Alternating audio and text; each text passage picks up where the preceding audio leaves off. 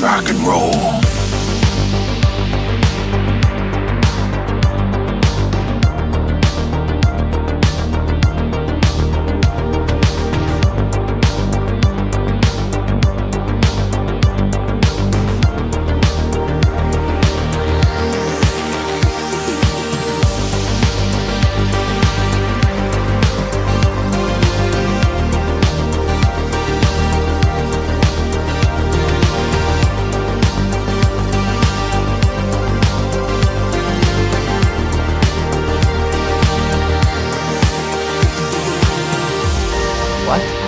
You to hit me as hard as you can.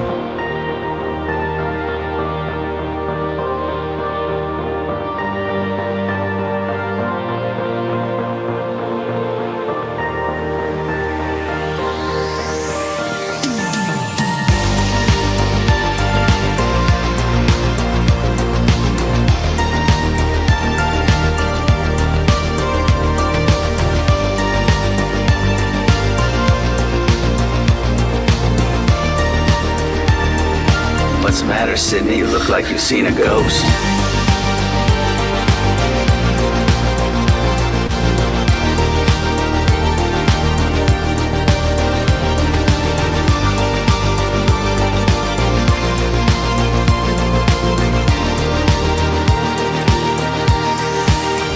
You're fired.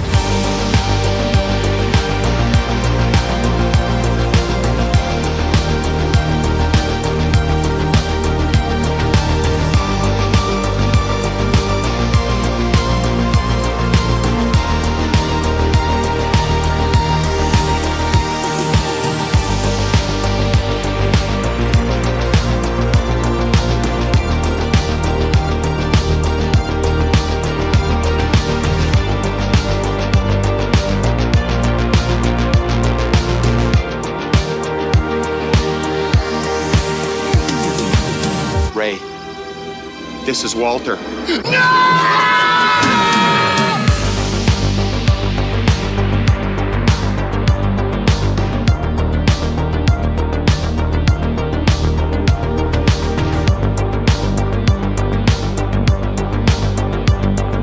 My plastic surgeon doesn't want me doing any activity where balls fly at my nose.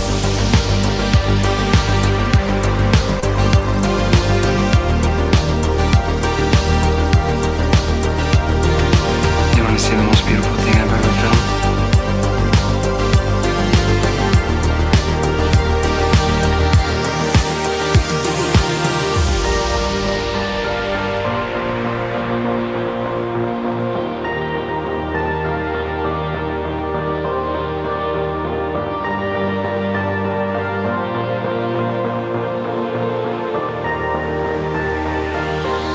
I think we're going in!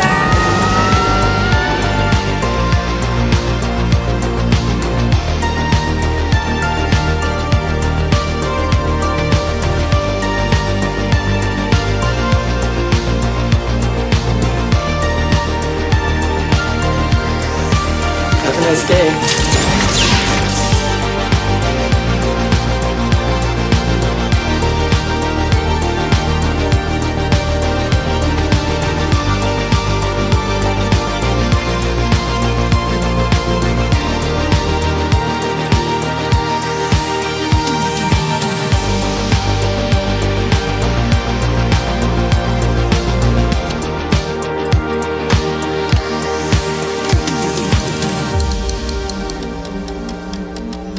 Okay. Show me. Ahoy! Welcome. Hello. Right on time, baby. Oops. Oh, hey, Angie. How's it going? Well, welcome, Hello, y'all. Welcome, welcome. Welcome back to Literally Movies on this fine, beautiful Saturday. And it is beautiful up here in the Pacific Northwest anyway. It's gorgeous. We've got all kinds of stuff out to see. Some of it good, some of it not so great. Am I right, Chris? I agree, yes. Yeah. We'll get into that. We will. We're going to get deep into it. Hello, Alan. Welcome back. Hello. Hello. Thank you for having me. Absolutely. Yeah, we did have some technical difficulties today, so I am sorry. Thank you so much for being patient. It's good to see the Chris fan club out here alive, kicking. Come on. I was talking about myself.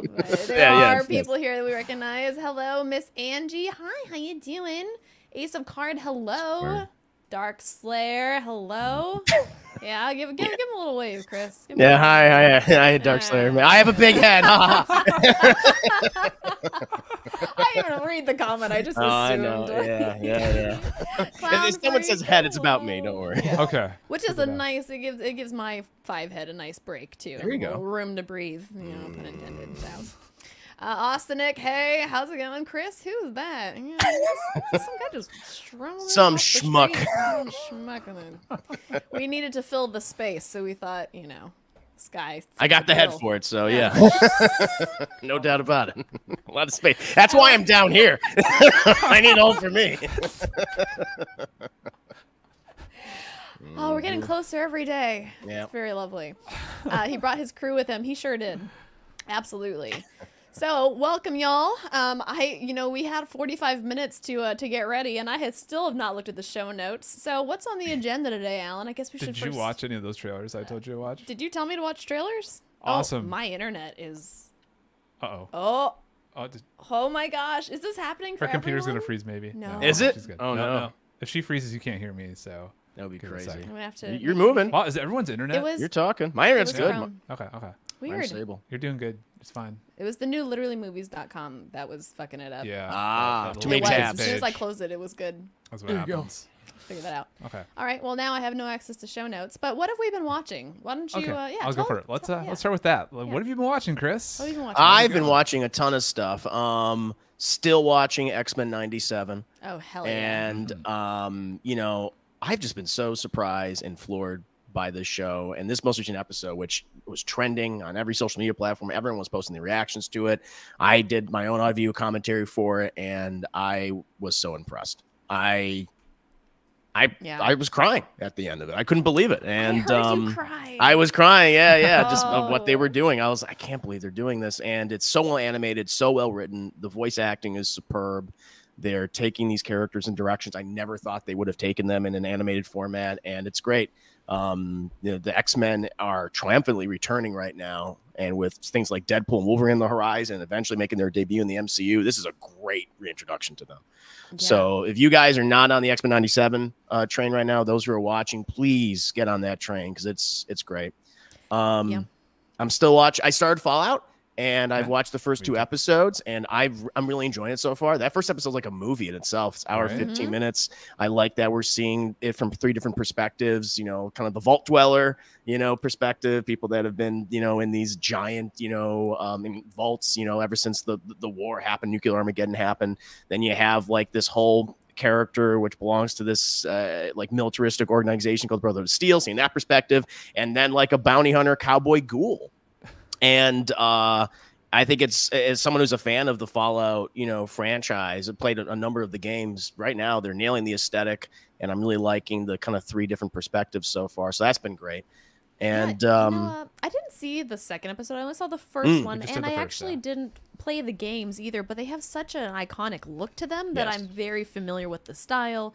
But I was surprised at how funny it was. oh yeah, Like it was subtly funny. It was very like it was kind of sophisticated, if I can say that. But what do you think of the humor? And does it persist through the second episode? yeah. It's even the second episode really leans into the humor. I think it's even Really? funnier.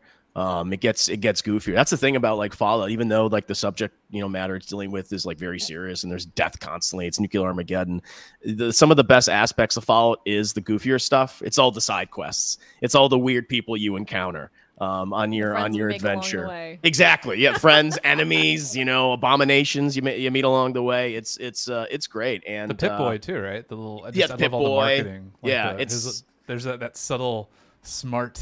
It's just a smart sense of humor. I love it. Like It's he's, very like, satirical. giving tutorials of how to use weapons to kill, things, and it's like really cute. And it's like, this is how you blow this guy's head off. Pretty much. Remember to hit this button or something like that. And I really love that. They've always done a great job. Are there with that. creatures? Me too. Yeah. Oh, ton. Oh, yeah, ton of mutants. creatures. Like yeah, you fleshy see horror beasts. Matter of fact, there is a fleshy horror beast in the second episode that you'll No mention. way. We're gonna have to watch that. We're doing that tonight. Yeah, but Fallout Yeah. so far, I'm very impressed with it. I'm kind of shocked that it's they dumped it all at once. I thought this Yeah. would be Weird, like right? a weekly series, but I Especially don't for know. HBO. That's not normally what they Well, do. that's what is it? HBO. This is Amazon. This is Amazon. So, yeah, Oh, HBO would it's have done the Amazon. right thing and dumped it every week. Yeah. 'cause they know what they're doing, but I don't know. It just would have give it that nice weekly. We're Yeah. talking about it. That 8 same weeks of it. episode. 8 weeks Yeah. of conversation about it Yeah. at the very least. So that to me is interesting. But yeah, I'm really liking it so far. And then in terms of movies, I recently saw Civil War, which is oh my god, everyone's going. It's crazy. This movie has been generating so many different reactions. Even Really? like up to its release date, people were either elate about it, mad about it, saying that it's a right wing thing, a left wing thing, everything. And for the longest time, I was saying I just think it looks kind of goofy. I think it looks kind of silly, honestly. I think it's just capitalizing on the political fervor of a presidential election year. And I saw the movie, and everyone's saying so many different things about it. But for me, it's like the movie's not really saying anything. That's my biggest issue with it. Like, it doesn't provide a lot of context as to why this new second American Civil War is happening. Outside of maybe a few throwaway lines, it doesn't explain why California and Texas are aligned in this. They have an alliance. They don't really don't explain any of these explain stuff. No, that? not at all. That's They just bizarre. mention it, and About because sci-fi for sure. Yeah, definitely. yeah, because there's such a lack of context for anything, that's hard for me to feel invested in this world. And the characters, which are these photojournalists and journalists that go on this journey to interview the last sitting president, Nick Offerman, of course. Nick Offerman? who's barely in the movie. Who's Oh. barely in the movie, by the way. He has like Oh a man, that's it. got me up here and then plummeted. Yeah. That's too bad. They don't do a lot of interesting things with them. But the thing with the characters is they're just not very interesting. They don't really have compelling conversations, and there are a handful of scenes that are thrilling and well directed. Jesse Plemons is a standout in the film. He's great. He's typically great in everything he does. He really is. And he's very much a creep in this, and he nails it. His creepiness. That's our favorite That's role for always him. a creep. Yeah, always a creep. And there's some good action in it occasionally. It's not an action film. It's not like the trailers. It's a road trip movie. It's a road trip movie for most of it, punctuated by action scenes, a couple, and some thrilling scenes. But really, it's just the last third where it's a straight up Call of Duty campaign, a mediocre one at that. And then I don't like how it ends, especially. The one thing this movie indulges in that annoys me, it's a pet peeve of mine. I don't like annoying child characters that are precocious and bratty for no reason. And we follow a character that's part of this group that does just that. And I also hate that. and they're just there to create faux conflict when it's not necessary. So Yeah. I didn't care for the film all that much. Because I'm aligned with you and I absolutely hate that. Who's the character that comes to mind when you think of the most annoying, precocious, bratty kid character in any film? Oh my God, That's a good question. That's a actually. really good question. And I'm going to use this to build my letterbox list. So. Do you have one off your mind? Yeah, do you have one off the top of your head? Me? Yeah. No, I Okay. I mean, they're all That's a such a great jumble question, though. because I kind of just lump them all into one They're all the same. personality. Yeah, they're all kind Yeah. of the same. Oh, we did just watch one too, but okay. Well, you I'll see let them all think the about it. time. It's definitely something that comes up. Wow. Okay. Yeah, Well, I am wondering if Borderlands might be like that young girl. Oh. Tiny Tina, her Tiny character. Tina. Tina. Yeah. Oh yeah, Yeah, that's right. It's Tiny Tina. Yeah, she annoys me. Everything Borderlands annoys me. That's fair. Yeah, some people don't drive with that humor. I get it. Yeah. Oh, so what does Civil War aim to be? Because it almost seems like, and now I understand why that you called it cowardly. Yeah. Because it seems like it'd be hard to not put context to those relationships. Like Darkslayer was saying in the chat, like Texas would rather burn than accept help from California. Like the fact that they don't provide any reason for it just seems like they're afraid to be too political, which is. Yeah. I mean, if you're not going to take any risks, why make a movie about Civil War? Well, that's a very good point because Civil War is inherently political. I mean, usually there's a divide. There's a reason why the Civil War is happening. Yeah. And in this movie, they don't really provide any political, societal, cultural context outside of maybe the sitting U.S. president has become a fascist. But the thing that the movie seems intent on commenting on is photojournalism, like photojournalists and the profession itself, and saying how it alleges that these people that participate in this career become desensitized to violence, and that like the thing they constantly do bring up in the movie itself is we're just there to get that perfect shot always. And I guess you could say that's what the movie's commenting on is war photojournalism and how detached they have to be from conflicts. But I just didn't find myself attached to these characters because they didn't really provide a lot of interesting things for them together to do. Are they making a statement using that, like photojournalism being detached from conflict? Because that's not often the case. I mean, that it's it's a common perception. But I like it's just alleging that, which I'm like, well, I want to actually talk to some photojournalists who are in wartime and these types of conflicts if this is true. So even then, like what it seems to be proposing, I think is kind of suspect. And I don't know if it's based in reality. And so that's why I just thought the movie's kind of about nothing to me outside of maybe a cool thrilling sequences and Jesse Plemons. I just think it's an empty movie, but it's so fascinating to see how so many people are having different reactions to it. And you could tell the people who haven't seen it because you have people on the left saying, I hate this movie for this. And then people on the right saying, I hate this movie for this. And it's just like, well, you're both wrong because that's not what the movie's saying because it's not saying anything. So, you know. Yeah. And maybe that's what they aim to do. They aim to offend no one, which is a mistake. Oh, that sucks. Man. Yeah. I like that director too. I like it. I like him a lot. Except for recently, I think I read something. He says taking a break after this movie, like it wore him down. He's like, I'm done. I need a break. This whole thing, but I don't know. I guess this movie made the most money for an opening of A24. Someone said. Someone was saying that today. Was that today or something? Yep. So wow, people are interested in this a lot more than I thought. I thought it was just going to kind of go under the like carpet. Call of Duty the movie. Yeah, they just want some Call of Duty. The new campaign hasn't come out, so we're all getting bored. Yeah, that's what's happening. Yeah, I don't. You know, it's funny. Funny you say Call of Duty because I've always wanted. This is a side thing, but I've always wanted to be a war photographer class in Call of Duty. And that could just be because I like cinematography in games, but I wanted to take pictures of other people shooting each other and get rated on that. I always wanted that to be the class. That's interesting. So you want to do like Pokemon Safari, but I want to do Pokemon Safari and Call of Duty. I want to be that guy. And I try not to get killed, you know. Yeah, but I get the good shots, and at the end of the match, I show your shots. Hey, look how good you looked when you did that. That's an interesting game concept. I actually like that idea. I've always wanted that. So, but I've pitched it. I feel like even times. Maybe if Battlefield was better with their class building, you could have had that. It was very close. Oh wow, yeah, that would have been nice. Yeah. But anyways, well, too bad. Too bad about Civil War. At least that's how I don't have too much excitement to see it. To tell you the truth, I wasn't really interested. Yeah, so. I mean, Austin makes a great point too. Is like Nightcrawler had a lot of commentary on journalism and violence. And they did it so well. That was great. Brilliantly. Yeah. That's how you do it. Oh, Pokemon Snap is the game. Yeah, you're right. Snap. Thank you, Austin, for outing yourself as a huge dork. Yeah. Hey, I love Pokemon Snap. Pokemon Snap, that was my childhood right there. Hell yeah, so I got an N64 just for that. Yeah. The teen girl from Imaginary was annoying for no reason. There you go. See, that's one of those. Yeah, that's the perfect example. Yeah. Exactly. There you go. I might have been Googling annoying kids in movies, and there are way too many.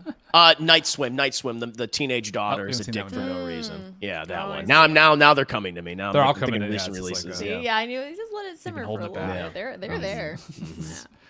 Did we see anything this week at all? I think besides X-Men, we watched X-Men. We watched Fallout. Same kind of opinions we had. I think the one thing we try to watch a movie throughout the week if we get time. I think I showed you Rookie of the Year.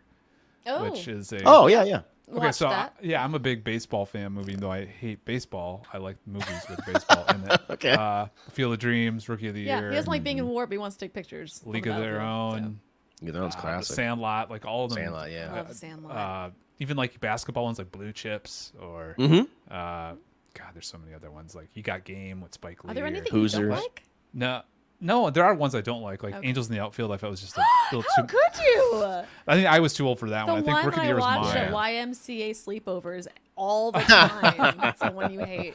But it was fun revisiting that since I hadn't seen it for so long. Since I was a kid, and just seeing why I liked it. I think as a kid, I liked just the young boy gets to go to the major league. With a cool superpower. He pretty much gets a superpower with his arm doing that. Throws it type thing. There's a lot of sound effects in the it arm. It really cracks. Oh, like you hear his muscles really pulling on that one. Intense. And Daniel Stern directed it, which I had no idea. Oh wow! And he is in it, and every scene with him is like over the top comedic, like screwball comedy. Like it doesn't fit the tone. He's the only one in the movie doing that shit. Yeah, it's so weird. It is hilariously how bad that was, and he's the guy who directed it. But he's like half a second away from saying "yoicks" all the time. Yeah. Wow. Yoicks. Yeah. Listen, kid.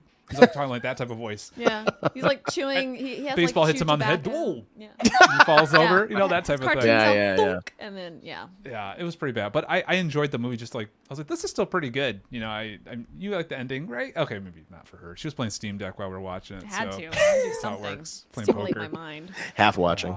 I was just looking over. I look over. I'm like smiling. Yeah, you're right. Yeah. She's like, yeah, it's great, honey. That's Yeah, nice. Good for you. This is cute. I think that's the only movie we watched this week. I think, right? I think so. Is that the only one? Yeah. No. Well, you know, I've just been itching to talk about this. Go for it. Is we watched the most recent episode of Shogun. And I've been dying to talk to you about it because our last conversation, we were talking about how people compare it to Game of Thrones. And I was like, well, that's ridiculous. They're completely different. And now that we've seen the most recent episode, I'm like, oh, I kind of see it now. It's just like the drama, like how it's drawn out. And now that the game is becoming bigger and is having like more of a like countrywide impact, it now does seem like it's a Seven Kingdoms type of issue. So I'm kind of getting that. Are you keeping up with Shogun?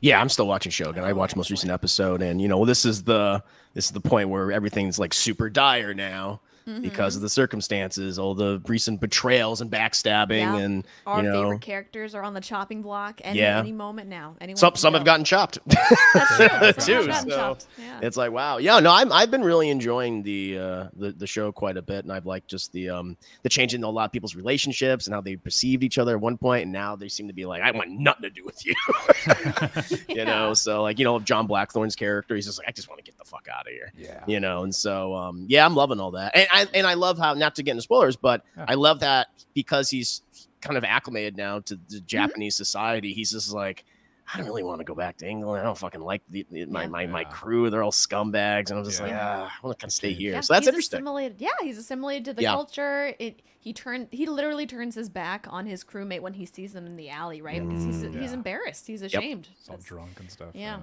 I think the character of Buntaro is really interesting. Mariko's husband.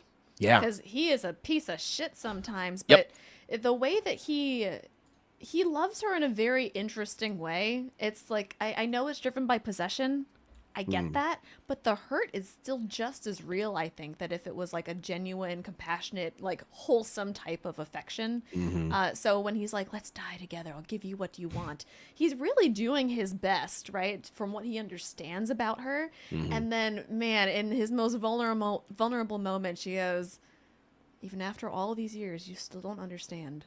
I'm just trying to get away from a life with you. And I felt bad for this abuser. Yeah, I mean, we physically abusive, emotionally abusive. We've seen that, but like, and that's when you know it's a very well written show where they had those feelings come out of you for this character and his breakdown. He does this beautiful tea ceremony for her, and it's like you know, really showing his affection. But yeah, It's interesting. It's great. Yeah, it's a good show. Yeah, I think that is all we've seen. That's all we've seen. X-Men. That's it. Yeah, and X-Men, we'll have to talk about that later. I'm still too soon to talk about it. I always feel like scared to like get into specifics for that episode because of just, I don't want. It was mind blowing. Yeah, even for me, and it was just funny. It was especially funny for me to be next to him watching it because when the big guy arrives and you realize who he is and like where he's come from, he was surprised, and I was surprised that he was surprised because it does make sense. Although you don't expect it. There's a lot going on there. Yeah, it was agreed. Yeah. Anyways, I stayed off social media after that one. I almost want to take off work that day. I was like, I should take off a day at work. I know your plans to watch it only on Saturday mornings are completely. That foiled. did not happen. No. That does not happen. You have to watch it early now. I do. I think so. Well, speaking of, let me go to the comments before you move Sure. on. Oh, okay. It's the thing that you do. Sorry. God. Circling back on Civil War, it's also about how America just goes to these different countries and takes pictures and report, and then I report on them. I could totally believe a lot of these people don't put their emotions into it. Speaking on how those things are different, like I see how journalism's not part of it. Yeah, but you know, terrible things happen to journalists, and I'm surprised that there still doesn't seem to be a movie about that. Right, how That's a journalists good question. go reporting on that, because you read them in the headlines all the time, like you know, a certain journalist is in a different country, they've been taken hostage, terrible things happen to them, they die mysteriously, that kind of thing. Right. Yeah. And someone made a good point that, you know, if Civil War wasn't in the title, no one will be talking about this movie. Oh God, I'm trying to remember. There was this one film in the 80s that kind of went into photojournalism and these I forgot what it was. The Killing Fields.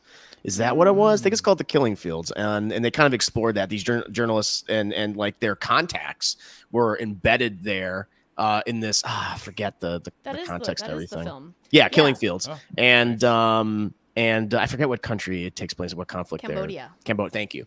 And like it's them trying to get their contacts out of there, and they have to, and they're because I think it's Pol Pot's regime, right? Isn't it Pol Pot? And in any case, but like they're trying to. That's like I think that was the dictator of Cambodia at the time. Okay. I could be wrong though. But in any case, they were trying to like get them out. So that's kind of about like photojournalism and how they were initially cut themselves off, and then it's like we're investing ourselves now because we have relationships with these people and we're trying to save them. So that was pretty well done, in my opinion. Khmer Rouge. Oh, is that what it was? Thank you. Yeah, sure. Yeah, that's interesting. And nothing's come out since then. That was 40 years ago. Yeah. Yeah. Haven't watched Shogun. Too much crap to watch. What other kind of crap are you watching when you're not watching Shogun? It's a lot. Fallout, X-Men. Okay, yeah. Invincible just wrapped up not too long ago. Oh, yes. Invincible is one we've been was great watching. too, Yeah, that was good. awesome. Yeah, that was gut-wrenching. I mean, him jumping through all those portals and being tricked into like portaling in and out and then like, breaking the mom's arm and such a it was visually stunning. I mean, like not stunning in like a wow, beautiful, but I was like couldn't move my body. Yeah.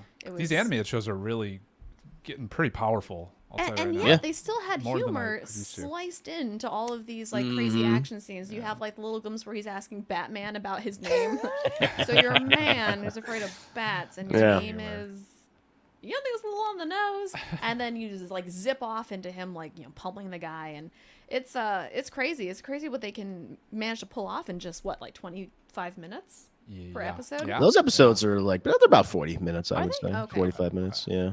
X-Men's just like 25, I think. X-Men is like 25. But Invincible a little fast at times. I as much as I love X-Men, my only critique is that sometimes things move really fast. Where I'm like, it's so much good stuff. Could we just slow down a little bit? But I understand it's a big stories here we gotta get through. So it's overwhelming for me, especially because I'm not that familiar with like, you know, I watched it as a kid, but I only remember, you know, a handful of characters that I identified with, like Rogue and Gambit. Like I know those, but like I don't know who Cable is. I don't know who any of these other people are. Like I know what Nightcrawler looks like because he has the look, but every time I see him I'm like, oh, who's the blue one?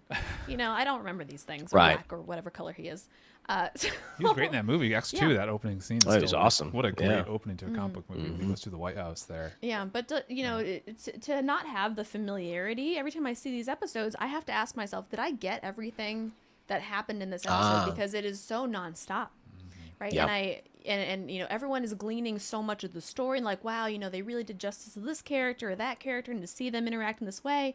And I don't have that that insight, I guess. I don't context. I don't have the context. So for me, I'm like, I just watched the episode, but I don't think I watched the same one as everyone because I don't understand that connection. So I rewatch it and I think, oh, I did see the whole thing. It just moved so quick.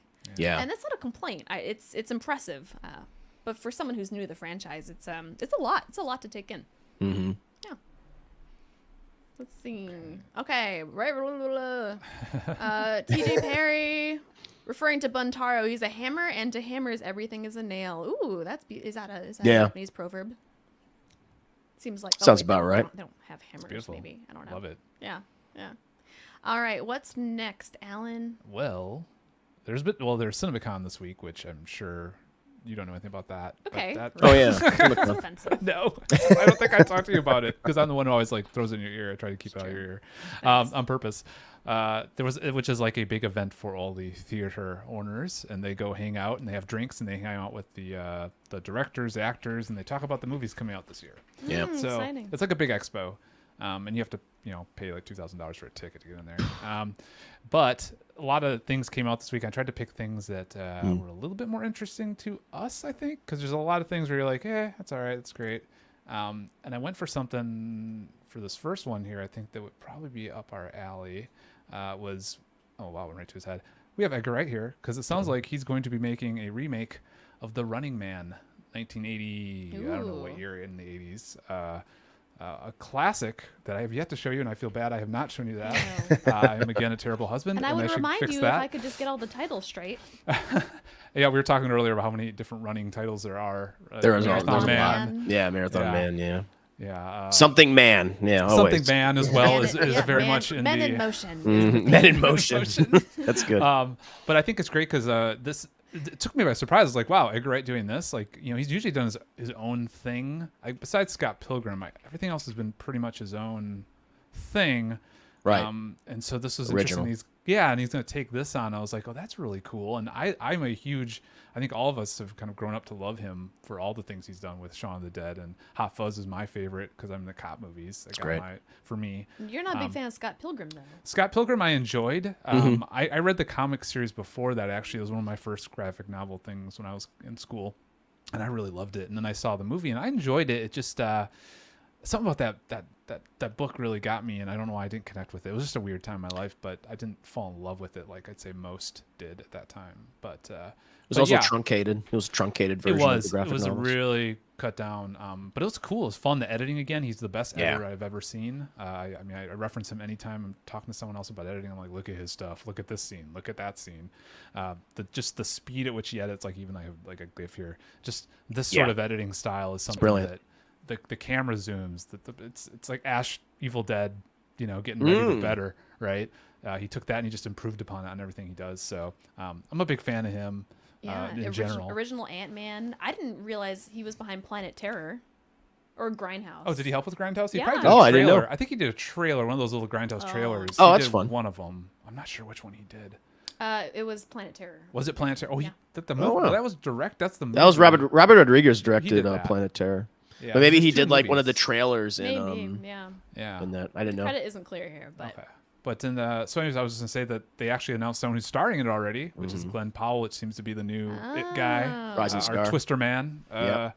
the new Twister guy. Oh, that's right. He's in the new Twister. He's the new Twister, which I Yeah. actually think he fits pretty well in that. When I saw that scene, I was like, he feels like he's in that world. It's someone I'd see in the Midwest. Sure. He was my favorite thing about the trailer. Yeah, he was too. Yeah, he had the attitude like he's kind of a mix of Bill Paxton mixed with the villain, actually. Yes. Sort of both, right? He's a little comparison. bit of both, which I liked. I thought it was gonna be the son of the, not Bill Paxton, but of the other guy that got killed. With the thing Cary flying through the Elwes. windshield. Yeah. So, but yeah, so they already announced this guy, and I actually could see it working. What do you think, Chris? Curious on your thoughts. I've seen Running Man again recently, actually, and it's a fun movie for people that need like any like context for it. It's actually based on a Stephen King short story, and it was adapted starring Arnold Schwarzenegger. Very different from the original short story.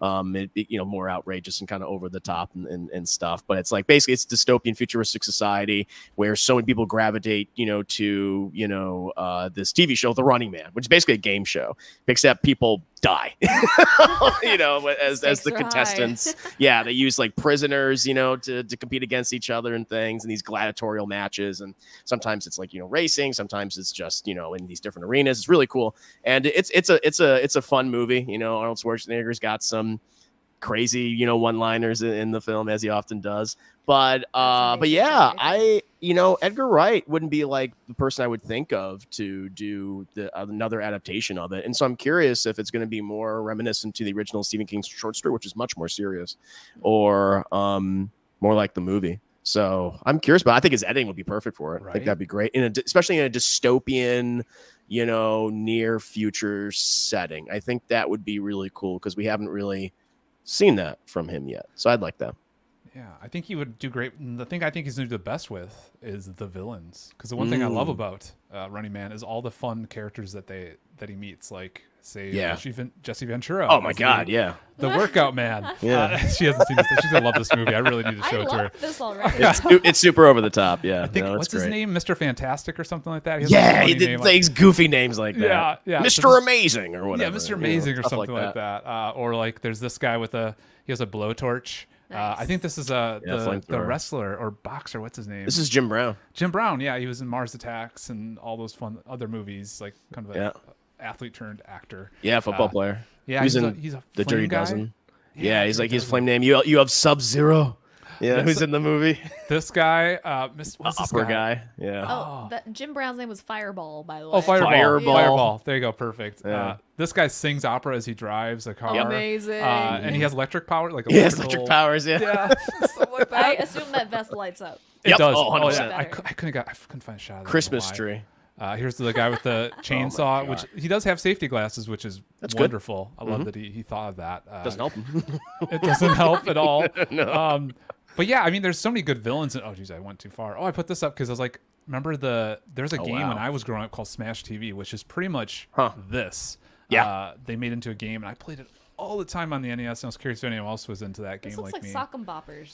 No. It doesn't. It has the colors. Yeah, Yeah, like the a blue and kid's red. It definitely, yeah. game. Rock'em like Sock'em. Hungry Hippos or something. But yeah, no, this was a fun game. It was like a top down, and you'd go into different rooms. Like you move in, you have to like go through these little traps, you're not get killed, go to the next room. Nice. It's very much based off that. They also made another game called Fusion Frenzy a little later in the Xbox. Oh, days. yeah. Oh, yeah. No, I know Fusion. I played that. Yeah, that was a good Xbox game. There's just a lot of like this idea of a live televised show where Yep. people are like going for their lives is it's a fun thing to do, and I'm actually super excited for this, which I was surprised. Like, whoa, I really want to see this. So, I gotta show you the movie. I feel bad.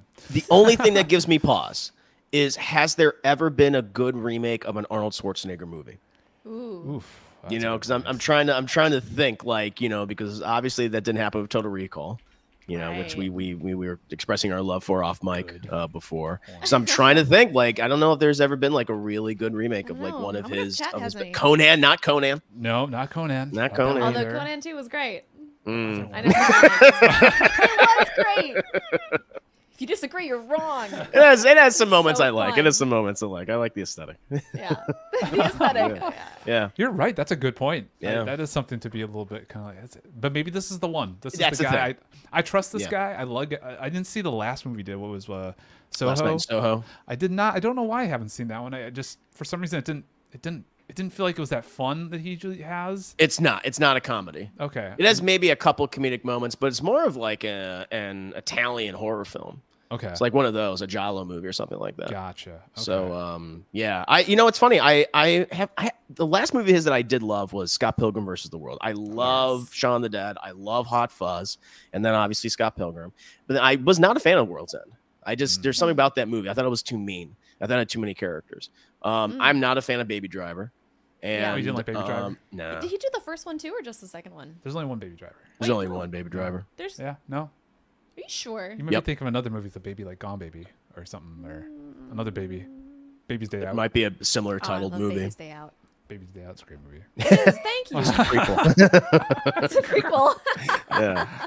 It's Although I did like Last Night in Soho. I didn't love it, but I liked it a lot. So yeah, I'm curious. I'm curious what this was one. Yeah. So I'm excited. So we'll Yeah. watch it. We'll maybe watch that tonight. Maybe we'll do Running Man. Give it a That'd be shot. a good one. Take a gummy and go through that. Hell yeah, adventure yeah, together. I'd take a gummy for that. Yeah. Oh, really? Yeah. Yeah, you should Okay. live tweet Make that it one. I'd better. be curious what you think about it. I would love to Definitely. do watch along parties with the two of you. I think That would be fun, so actually. I would Yeah, be take all some for it. gummies and do it. Yeah, especially if we do like we should do commentary on the Kurt Russell and Do commentary on the commentary. Commentary on the commentary. Oh, that sounds great. I'm sure that's not John gonna get confusing Carpenter at and all. Kurt Russell's commentaries. That's yeah, right. yeah, Yes. yeah. Yeah. I Sold. would love to do those kind of classic movies. That'd be Right. super fun. We'll put it on Patreon. Do Everyone the thing. subscribe. Oh shit, yeah, that'd be great. Yeah, do that. Good job. Yeah. Okay. Well, so that's one fun thing that came out of CinemaCon. I don't know what company, because they have Paramount, Disney, they all have their own little things. I know, But this there's is so not many. that. I'm going to a totally different thing, because I saw this yesterday. There's an article saying that Francis Ford Coppola's new movie Megalopolis is having some hard times finding its audience, or like where they're going to produce, put it on streaming and theaters. Distribute it. Distribute it. They don't know what this is. They look at it, they go, okay, what did you do with this? Maybe they need some of his wine to really get through it. Yeah, they might. Too bad maybe he it sold comes it with the all bottle. to make the movie. Can you rattle off the names of the cast, because like wow. Well, what go a for it. Go for spread. it. Say the names. I don't have my. Well, IMDb I actually right don't know who Grace Vanderwall is. Sounds great. That name sounds great, though. Sounds great. Vanderwall. But like the that. people I do know, it has Shia LaBeouf, Adam Driver, Natalie Emanuel, which is the translator from Game of Thrones, Aubrey Plaza, Got pictures Giancarlo here. Esposito, Zendaya, John Voight. I mean, the list goes on. Dustin Shia LaBeouf. Hoffman. Here you go. Look at, he's looking great. Oh, stop it! Is that him in Megalopolis? Shut Yes. the fuck up. He's Fabulous. looking great. I have those shoes. Wow. Hard to put on. Yeah. Yeah, tell me about it. I don't. He looks great. He looks great in Drake. I think he's kicking butt there. He was good in everything. Yeah, he's true. He's a good looking man. And this looks like Star Wars to me. Oh, I'm just getting that Star Wars vibe a little bit. What a Very look. Roman look. Very Roman look. Yes, right? Very. So Modern really, all the Roman. photos I can find, I was just trying to find some, or just people snapping some, Right. set stuff. But My goodness. Behind the scenes. what a great actor! I love that guy. That's Adam Driver? Yeah. That's Adam Driver. How has he aged this way? He looks the same. He's got makeup on him. Yeah, I mean, it looks so natural. I mean, there's no way the man in this shot is 40. He's putting his neck down. You get the neck. Yeah, he's got- thingies. Got some You jowl. can get your neck. Anyone can. Like this. Even Yeah. skinny guys, we can get neck jowls. Yeah, if we exactly. go You got low. the jowls. Yeah, you can do it. Yeah. I can't. But I think the question I was curious about is like, it's I like when a filmmaker just goes for it, right? They just he spent all his money on this. Like he used his own money to make this film, by the way. So he I don't know how many vineyards he sold, but he did enough to make this film and get this cast. And obviously he's a legend. We got the Godfather, all the Godfathers. This is my favorite scene in Godfather 2. Poor Fredo. Yes. I never wanted to go fishing after that. My dad, after I saw that. Oh, that's right. My Godfather, obviously. Yeah. Apocalypse Now, which is sort of kind of interesting because that had that's known for being in a tough shoot. It was insane. It was insane. nuts.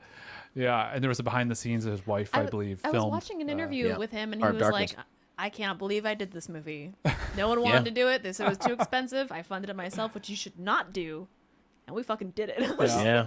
And there's some great shots in this movie. I mean, it's some of the most cinematic shots. Like I remember there's like a ceiling fan from a helicopter blade to a ceiling fan of Martin Sheen looking up and saying, Transition. "War is tough. It changes you as a man." That type of thing. And Yeah. it stuck with me. I was like, wow, film could be. I saw it in film school, and I was like, whoa, wow, this is art. So I think it's important that we have films like this, right? We need someone pushing it. Not just making something that, yes, we'll check all the boxes and we'll have people run into the theaters and say, good job, yay, we love you, you hit everything.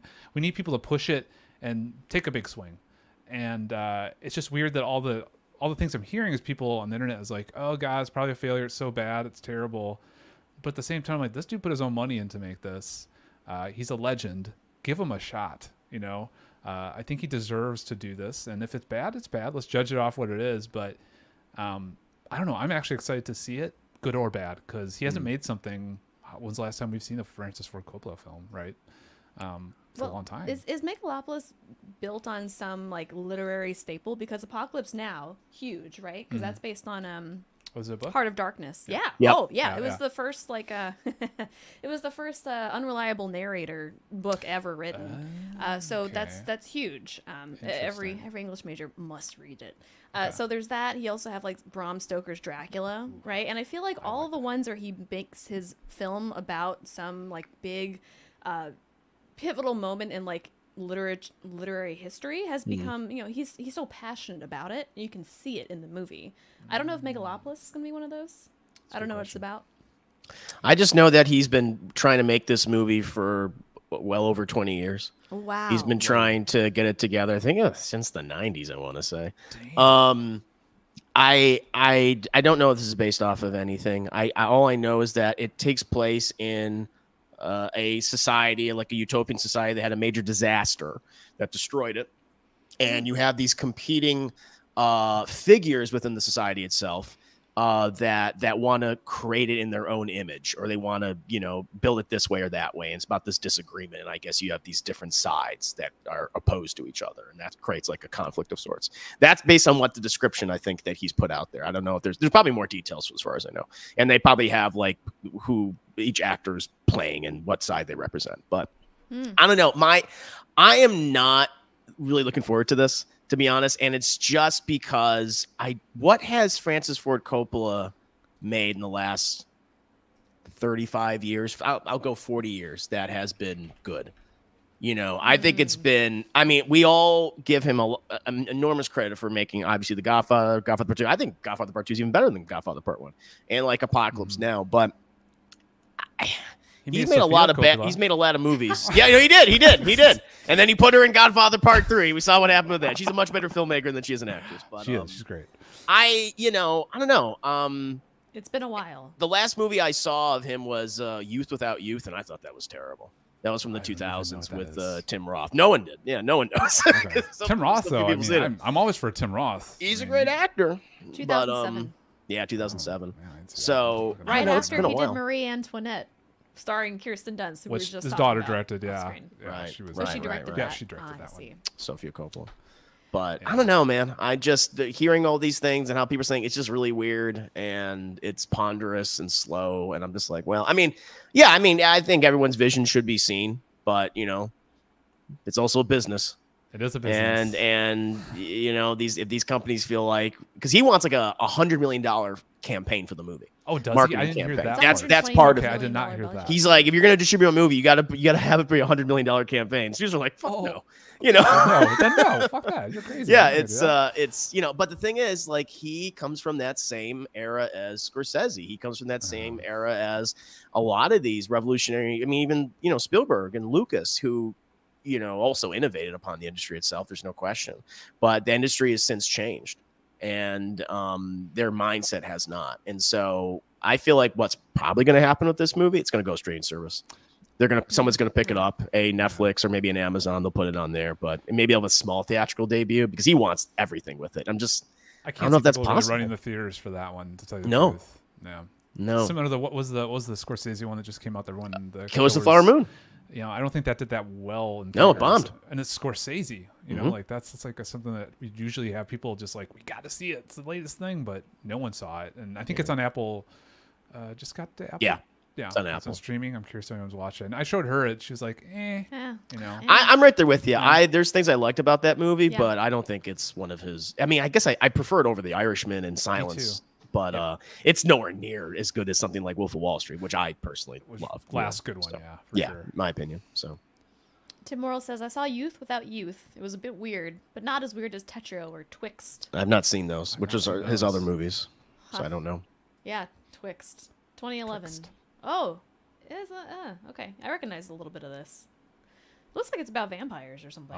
Man loves vampires. He does, clearly. I love Bram Stoker. I will say it. It is a bad movie. Okay, thank you. I loved it. But yeah, you're right. It's not good. There are some awesome things in that movie. There is. And Gary Oldman being the primary. The costume design is some of the coolest stuff I've ever seen in my life. I love that movie. We own it on 4K. Sure. And, you can almost see like the paper cutouts of the moon. Yeah. Oh wow. Like in camera type effects where they're actually layering things and making it like using perspective things. Like they're doing old school techniques. It's like, oh god, they really loved what they're doing in this, and it shows. And too bad it's just not a good movie. The production design in that movie, I agree with you, is gorgeous. It's like, this looks great. I love the look of this, but there's just a lot of stuff that's just goofy as fuck. Well, there's a werewolf having sex with a girl on a stone. Oh, there's that. Yeah. But like Keanu Reeves, I'm just like, you are in the wrong film. That's the wrong choice. Yeah. He's so Bill and Ted in that. I'm like, he is. He has the voice and everything. Yeah, it is weird. Count Dracula. Yes. I was like, oh my god. My wife. Yeah.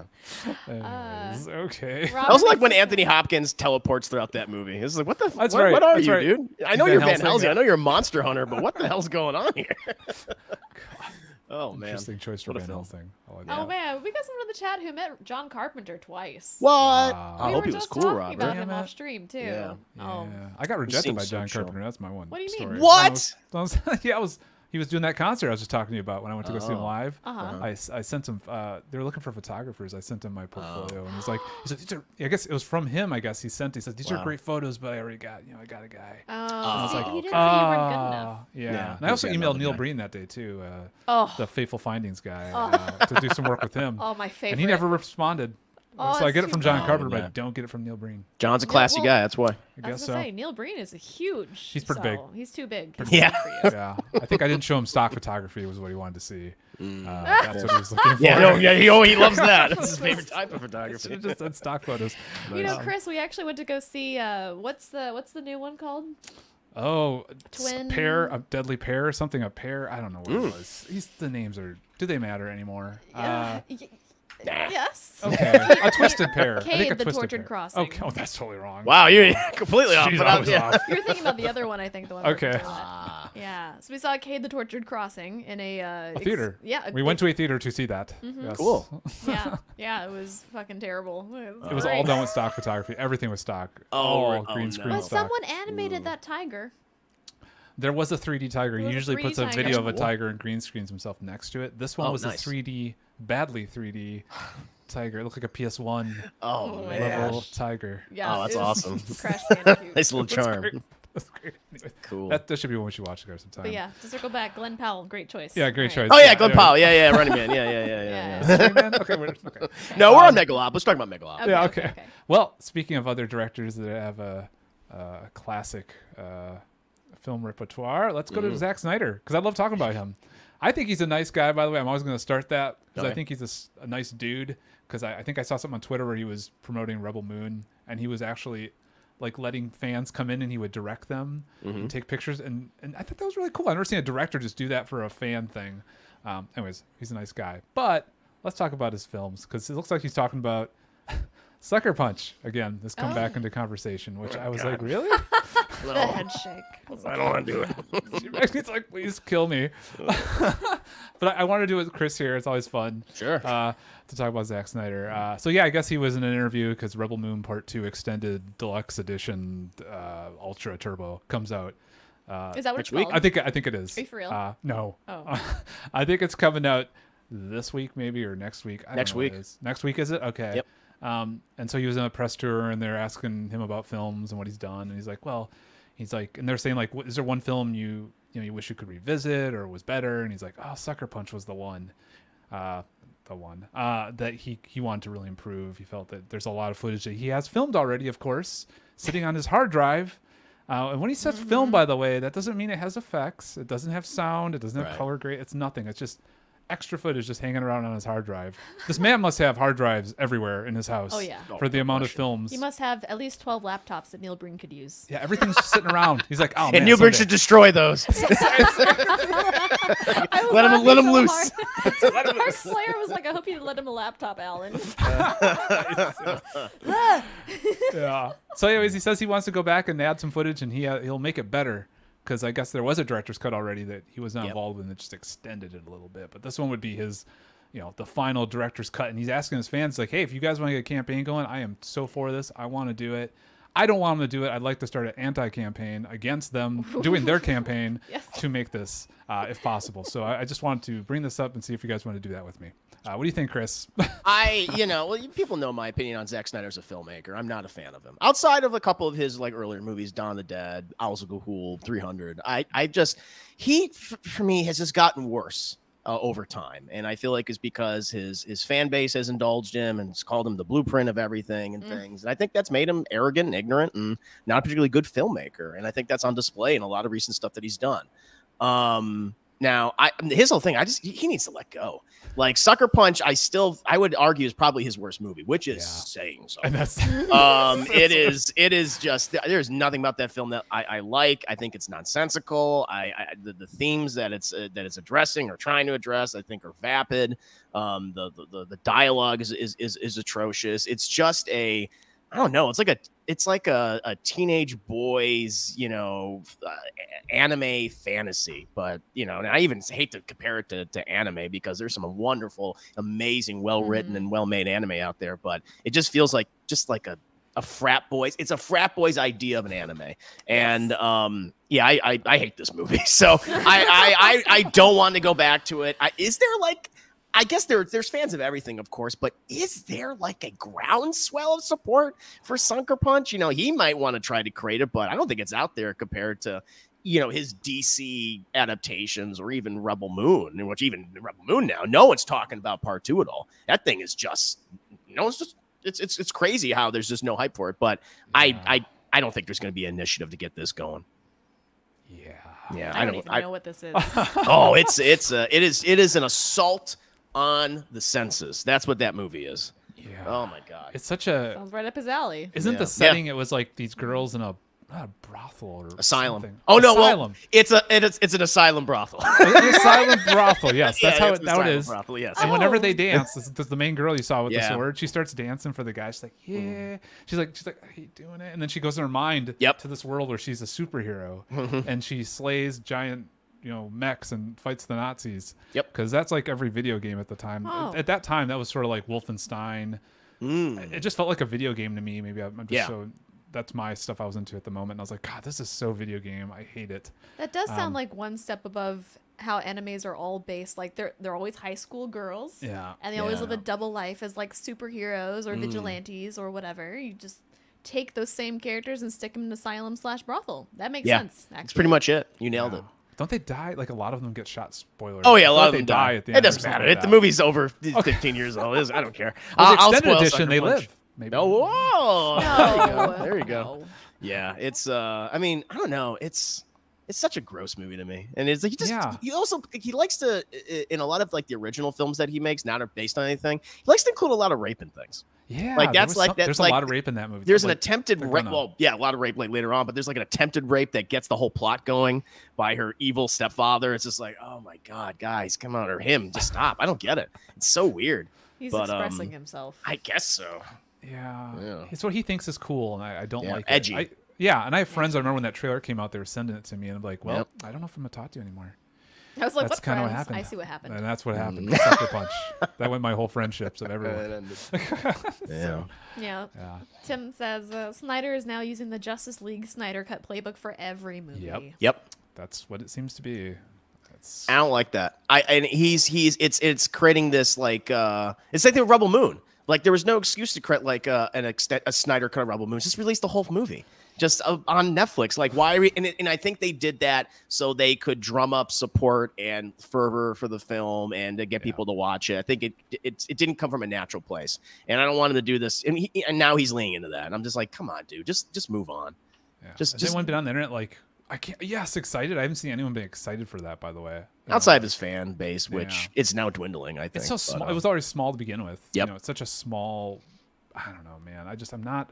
I don't want to keep picking on him, but it's just not my style. No. Well, I guess I do. But yeah, I just think we need to move on. And when directors release something, sometimes you just gotta let it go and let's. We had Lucas does it too. He plays with stuff. So does Spielberg. He's not them. Let's move on. No.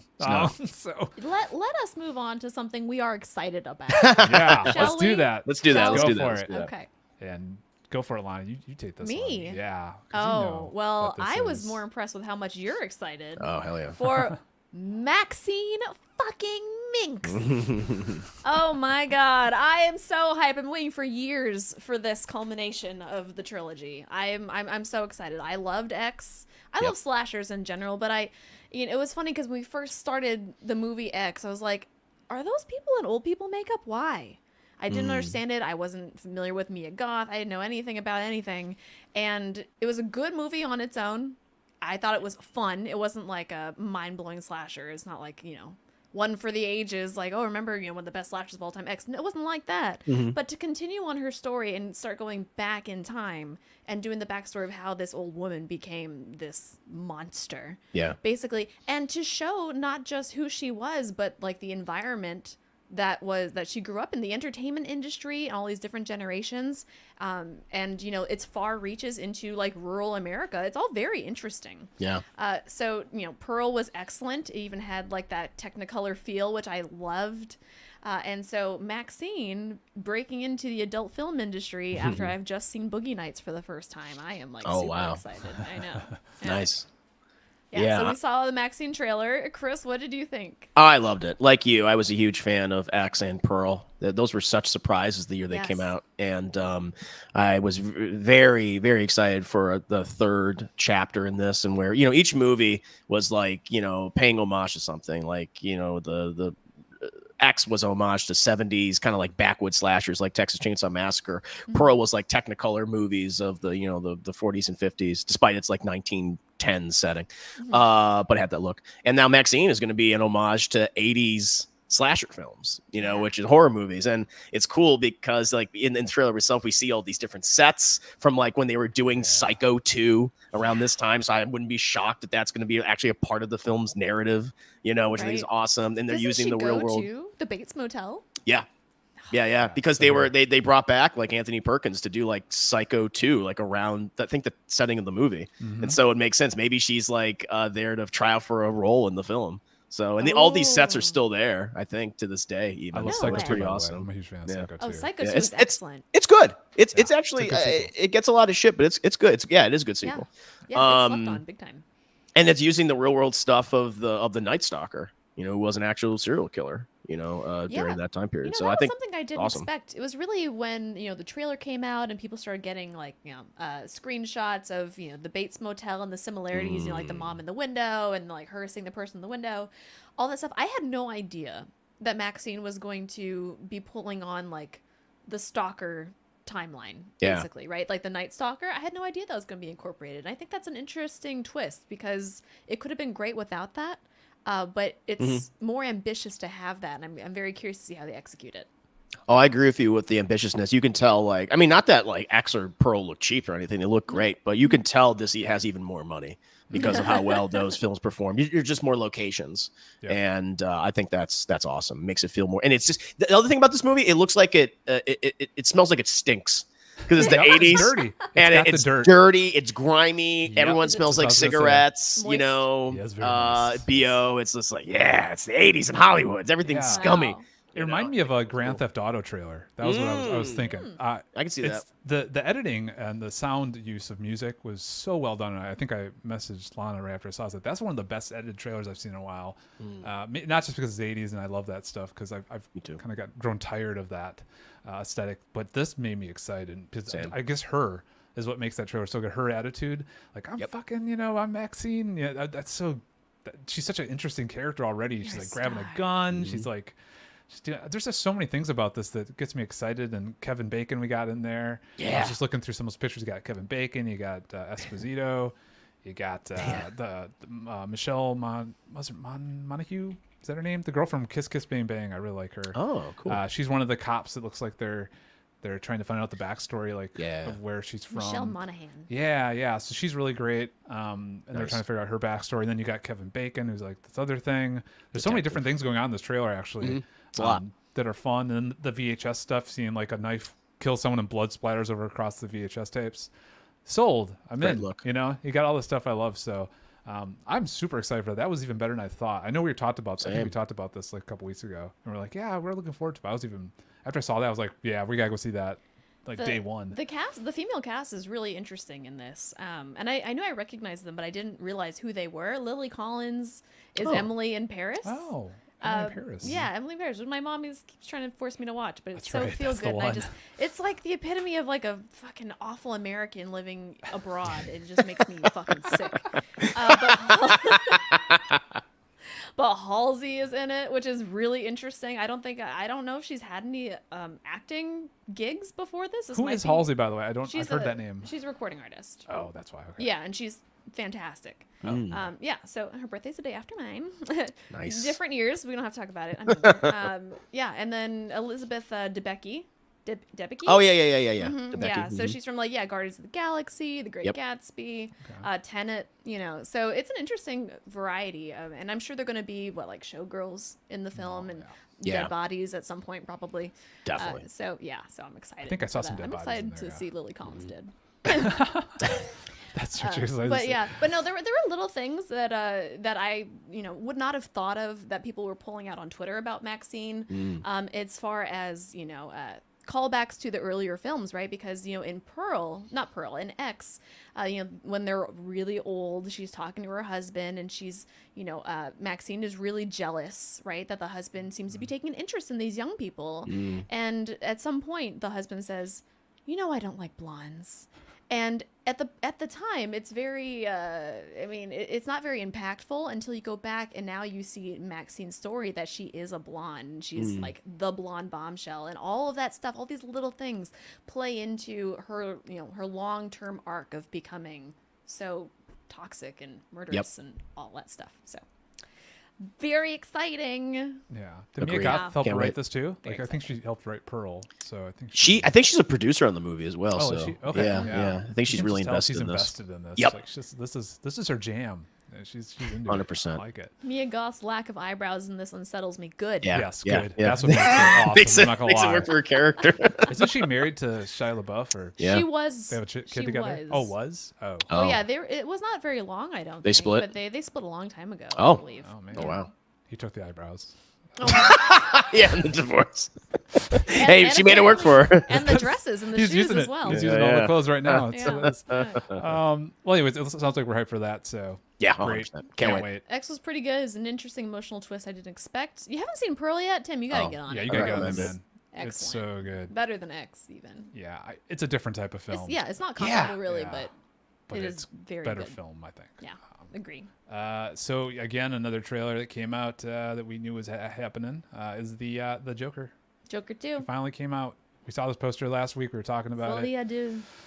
Yeah. We were kind of. I think we were all middle of the road for this. Maybe Yeah. Lana liked it a little bit more. She was like, "Yeah, I'm more excited for this." Well, I never saw A Star Is Born, but I love Lady Gaga. I believe in musicals, especially if they don't have the exact same like cadence and formula of all the Hamilton stuff that we've been seeing for the last like 10 years. I'm done rap. with that. It's great. Yeah. It's good. It works, but it's all the same. Like you know exactly how it's going to sound. And for this, it's kind of the mystery for me. Like I just wonder how they're going to do it. But we talked about that a little bit, right? Like if it's going to be a Moulin Rouge type thing where they pull from different genres and kind of make it its own thing, then that's going to be great. And that's what I'm expecting at this point. So Yeah, and Chris has a background knowing the comics very well. He knows these characters. I do. Well, that's the thing that's interesting about this. It's, because I liked the first Joker film. I didn't love it. I liked it a lot. I thought Joaquin Phoenix was very good. Very different take on the Joker, which there have been, adaptations, interpretations, of course, and that's fine.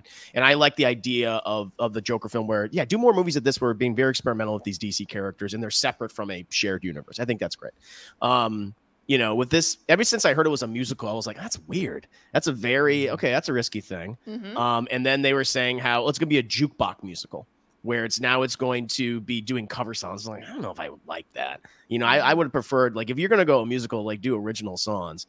But with the trailer itself, there is some like really cool imagery that I like, especially that last ending shot with the smile. I was like, that's pretty cool. I like that. Like it visually, there's some really exciting things. They're definitely maintaining the aesthetic of the first film, which I think is very good.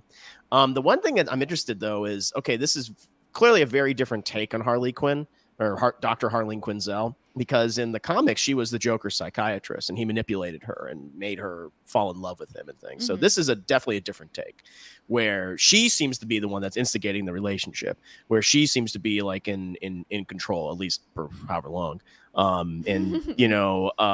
Which they've also done. They've done that before, like in a Telltale video games. They did that where she was more the domineering personality. And so that I'm interested just to see that relationship. And you're correct. Lady Gaga, I think, is a great actress. She was really good in A Star Is Born. But it's to this day, and there's some great visual stuff, but it's the musical thing. That's the thing that's going to make it or break it, I think, for a lot of people. I think for me.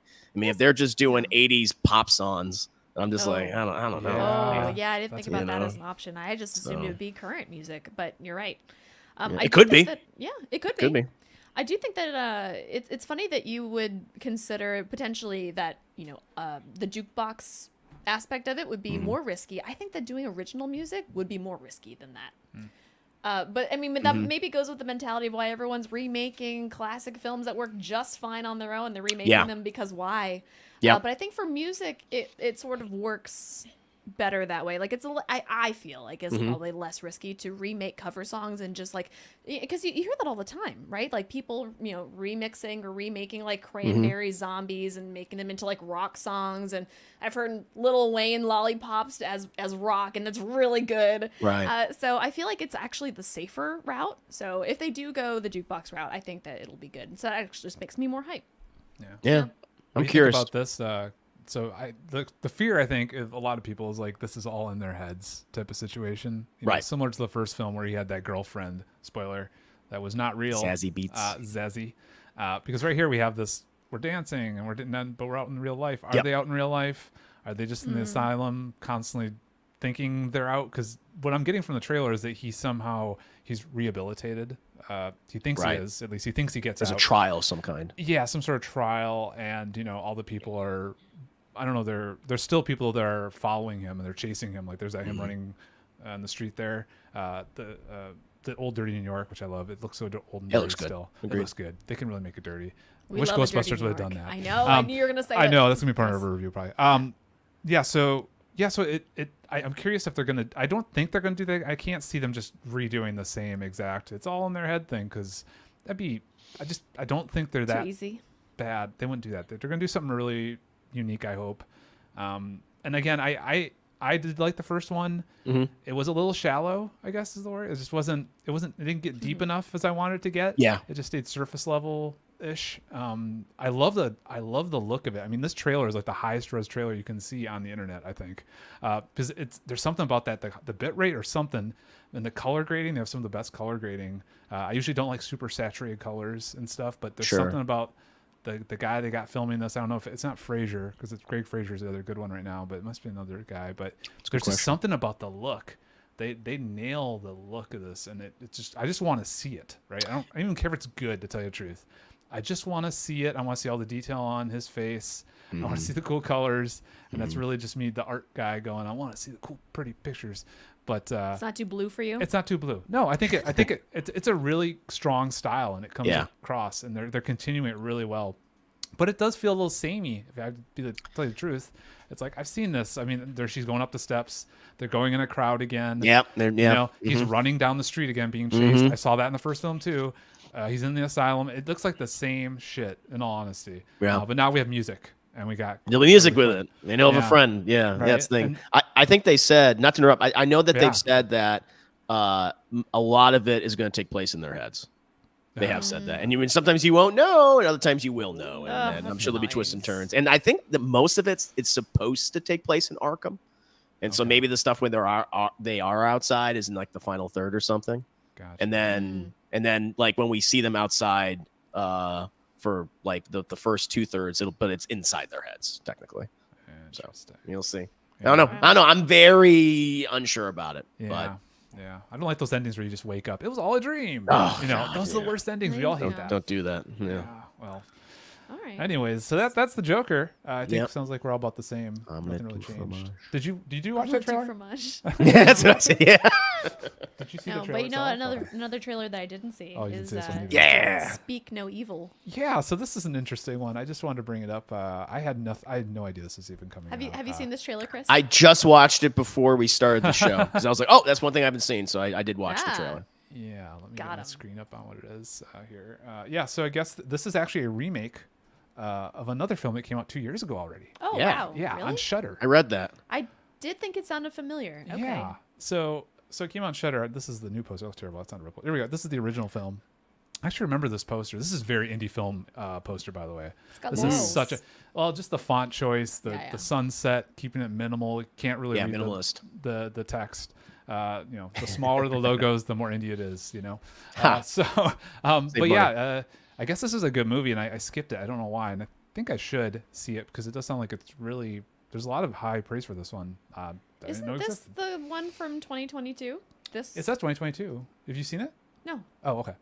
Yeah, this is the one from 2022. I'm saying, but then that poster's from that. This is the original. Yeah.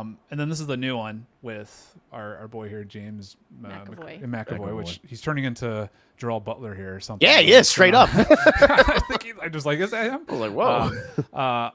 I'm surprised he never got. I always thought that guy was going to get an Oscar at some point. He still might, but I just feel like a little earlier in his career because he's such a good actor. And everything, especially Magneto. He was a great Magneto, a young Magneto. Charles Xavier. Charles Xavier. I'm sorry, Charles Xavier. Yeah, so he was really good. You're not going to talk about him playing like 23 different personalities. Oh, and Split. He was great in that too. Yeah, he's a great actor in everything he does.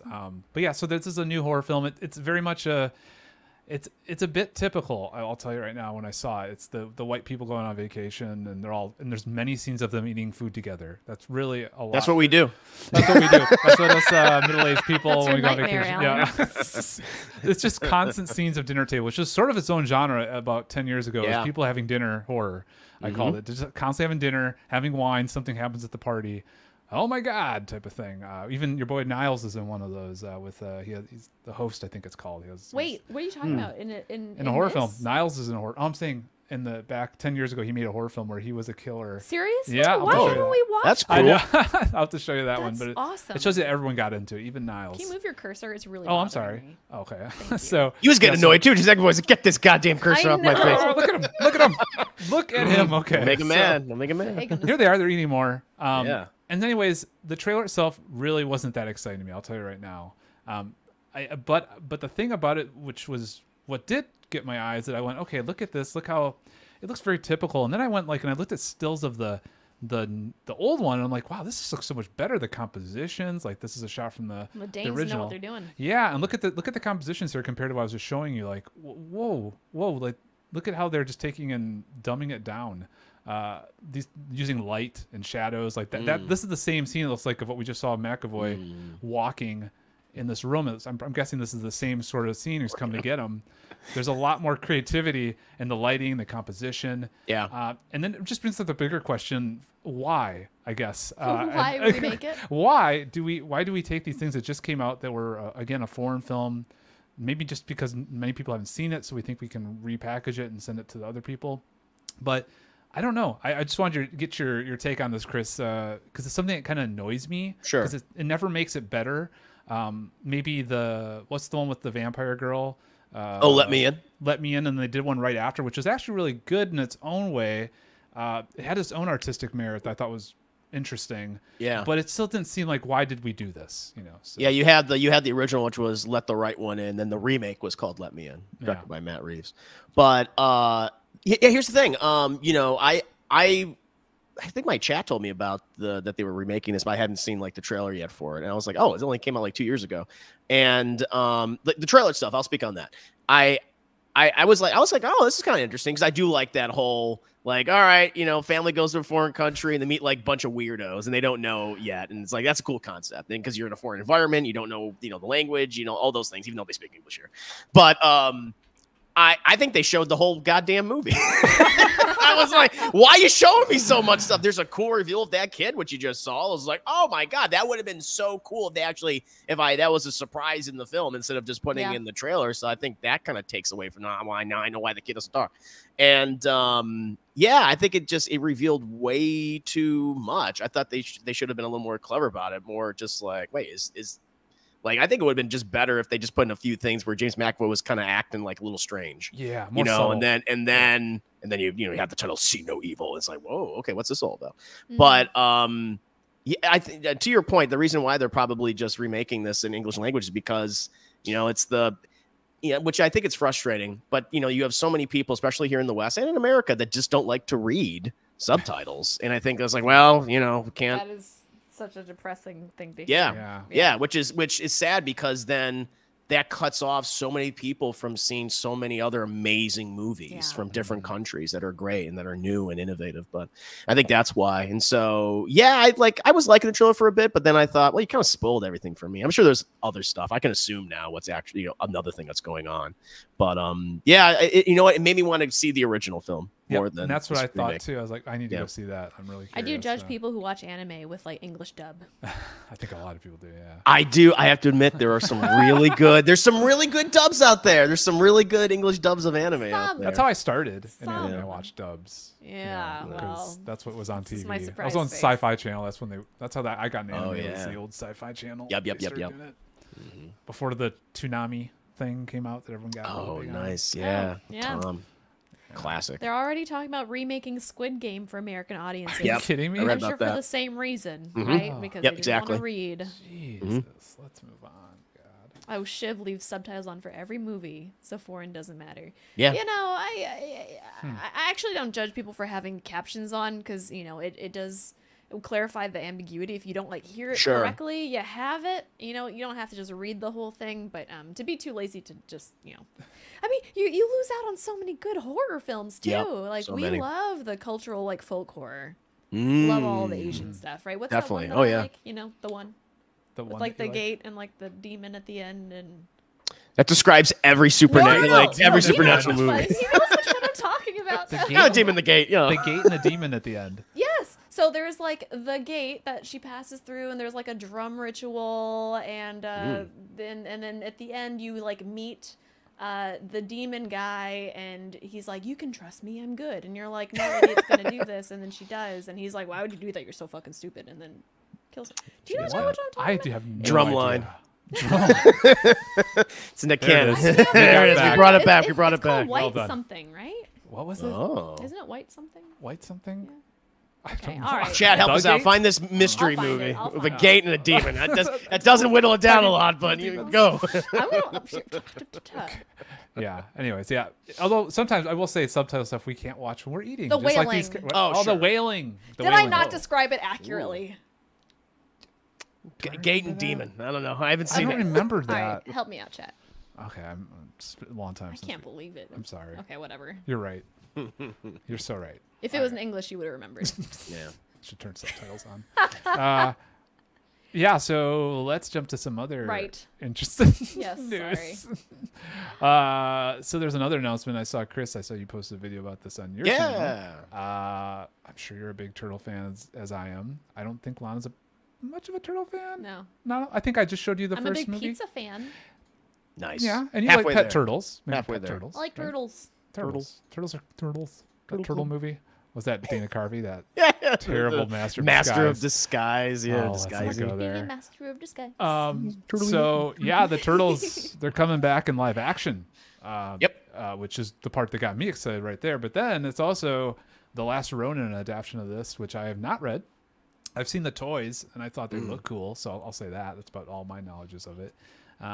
But I'd love to see turtles in live action again. That's a thing that I think that was the first time as a kid I was like, they were going to take a cartoon and make it real, right? And I got really excited for it. I remember even the marketing was like, this ain't no kids movie game or I think something. you're right. Something This ain't no cartoon. This ain't no cartoon. That's what it was. This ain't no cartoon. And I was like, oh Yeah. shit, yeah, you're Yeah. right. This isn't. I was so excited because back then it was such a big leap. You know, when you see It was. the cartoon to the movie, there's like, whoa, it's like real. Now it's every day. But you know, I just wanted to bring up some of the older posters too before we get too much in it. But here's the first Ninja Turtles. I just showed you this, Lana. I think you actually enjoyed it a little bit. You were like, this isn't bad. The live action. Yeah, that I remember? saw? Yeah. Remember? Yeah, It had was dirty fun. New York, a really dirty New did. York in this film, by the way. I was confused because all the turtles look exactly alike. Yeah, well, That's I mean, true. They do. They kind of do. They just have. They've changed They them don't up in the- recently. Yeah, in the animation they don't, and I can actually tell them apart. Which is Yeah. nice. So I love that one. We all watched as a kid. I remember that's again after I saw my Fantastic Four teaser over and over again on there. That was on the VHS. Here's the pictures of them. Look at those cute turtles. Oh, look at them. Look at them. Look at those expressions. love Jim them. Henson rocking it here. Oh, it's Henson. Cool. Turtles 2, Secret of the Ooze. I actually enjoyed that a lot as a kid. This is when every sequel when I was a kid I thought was better. Like if it's a sequel, I knew it was going to be better than the first one. It just had to be, obviously. So I went in this one excited. I actually enjoy as a kid. As an adult, I do not enjoy it.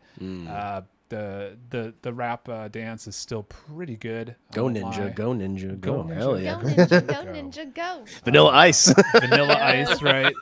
And that's such a great scene. Oh, man. Then we went to, which they went back to feudal Japan. And what year was this? They went back to Japan. I don't remember what year exactly. 1593. But 1593. They went back. Did you just pull that out of your head? No, it's on the poster. Oh damn it! It's Just like there. Chris has just got so 1953. much knowledge. Where? I I don't see swear. it. I should have said, yeah, I always knew. I always knew. This is a cool poster. I Holy don't shit, remember- Chris. It is a cool poster. I don't yeah. remember being this poster You as have a a lot of kid. facts in Didn't you there. see them in Shogun? Didn't you see them in Shogun recently? Yeah. What a twist. And this is when things started taking I mean, 2 was taking a slow down, but this is when it really dived from the Yeah. live action at least. I mean, killed the franchise. It killed the franchise. Like really. cinematically. I should Yeah, they also added dots to the turtles. If you notice, we have speckles. They are diseased now. This is when the Stop say. I got liver turtles, spots. I got liver the spots. turtles for started aging. getting some liver spots, and I think that also Why? turned me off. Why are they speckled? You got to change something. Like we can't keep using the same outfits. They also had a little bit more articulation. They could move a little bit more. I can see so- the muscly sinew. Yeah, you can. Yeah. It wasn't working for me. I remember as a kid. And then we went to. This was actually, I think, my Turtle God. 2 was this is more around, but this was the Coming Out of the Shell tour, which is the live action. This was touring around the United States. That they go on stage and they would rock out because you know Oh. Turtles I didn't know about this. should be rocking. Go Oh, ninja, yeah, absolutely. go ninja, go. And if you guys look that up, you can watch a live of that. There's some of the worst songs you'll ever hear. I bet. but that was the other live action thing I was into at the time. Looks like he's in a leotard. Oh yeah, he's in a leotard. There's an interview with Oprah. They go on Oprah and they talk like as No, musicians. Of course they do. Doing their Amazing. tour. It's Incredible. pretty funny. You need to watch Poor it. Oprah. And then we had, this is the last one I remember before I really bowed out. They did a live action TV show, which is on Fox. I think this is around your Power Rangers time, probably. Yeah, they guest starred in Space Rangers. I remember. Yeah. Oh, wow. Yeah, And we had a female Ninja Turtle come in to That's play right. here. These look like puppets that have been sitting on the shelf too long, and things are starting to fall apart. Yeah. Really. Mouths are falling over. Oh, This looks bad. It has boobs. yeah, she has boobs. Yep. Yeah, and the bandanas look like they stretch over the mouths. Am I seeing that right? Is there something weird going on with Michael? Yeah, it's like over their. What? If you look at the bandana. Michelangelo and Donatello's masks are weird. Yeah, they go over the jaw. Yeah, it's supposed to be here, not going over your jaw. I don't know what's going on. They're getting, I don't know, whatever. Stretched. That is. But, Yeah. anyways, all of that just to say, now we got. Oh, they were in Oh wait, space. sorry, I forgot this one. There was this too. Remember, we had this other live action. I would say as quotes.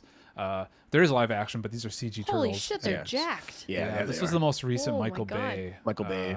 Michael produced. Bay? Yeah. Yeah. Yes, he did this. And guess who's there? You know, April O'Neil, of course, is your girl, Megan Fox. Oh, wow. Yeah, she's rocking it there because she's This looks like Transformers. Straight up is. Yeah. Yeah, Aesthetically, tonally, it is through and through. Yeah. So this was the last, and there was a sequel after this, and then we sort of took a break from live action, and then we went into the animated. Why does the again. yellow one look like a rabbit?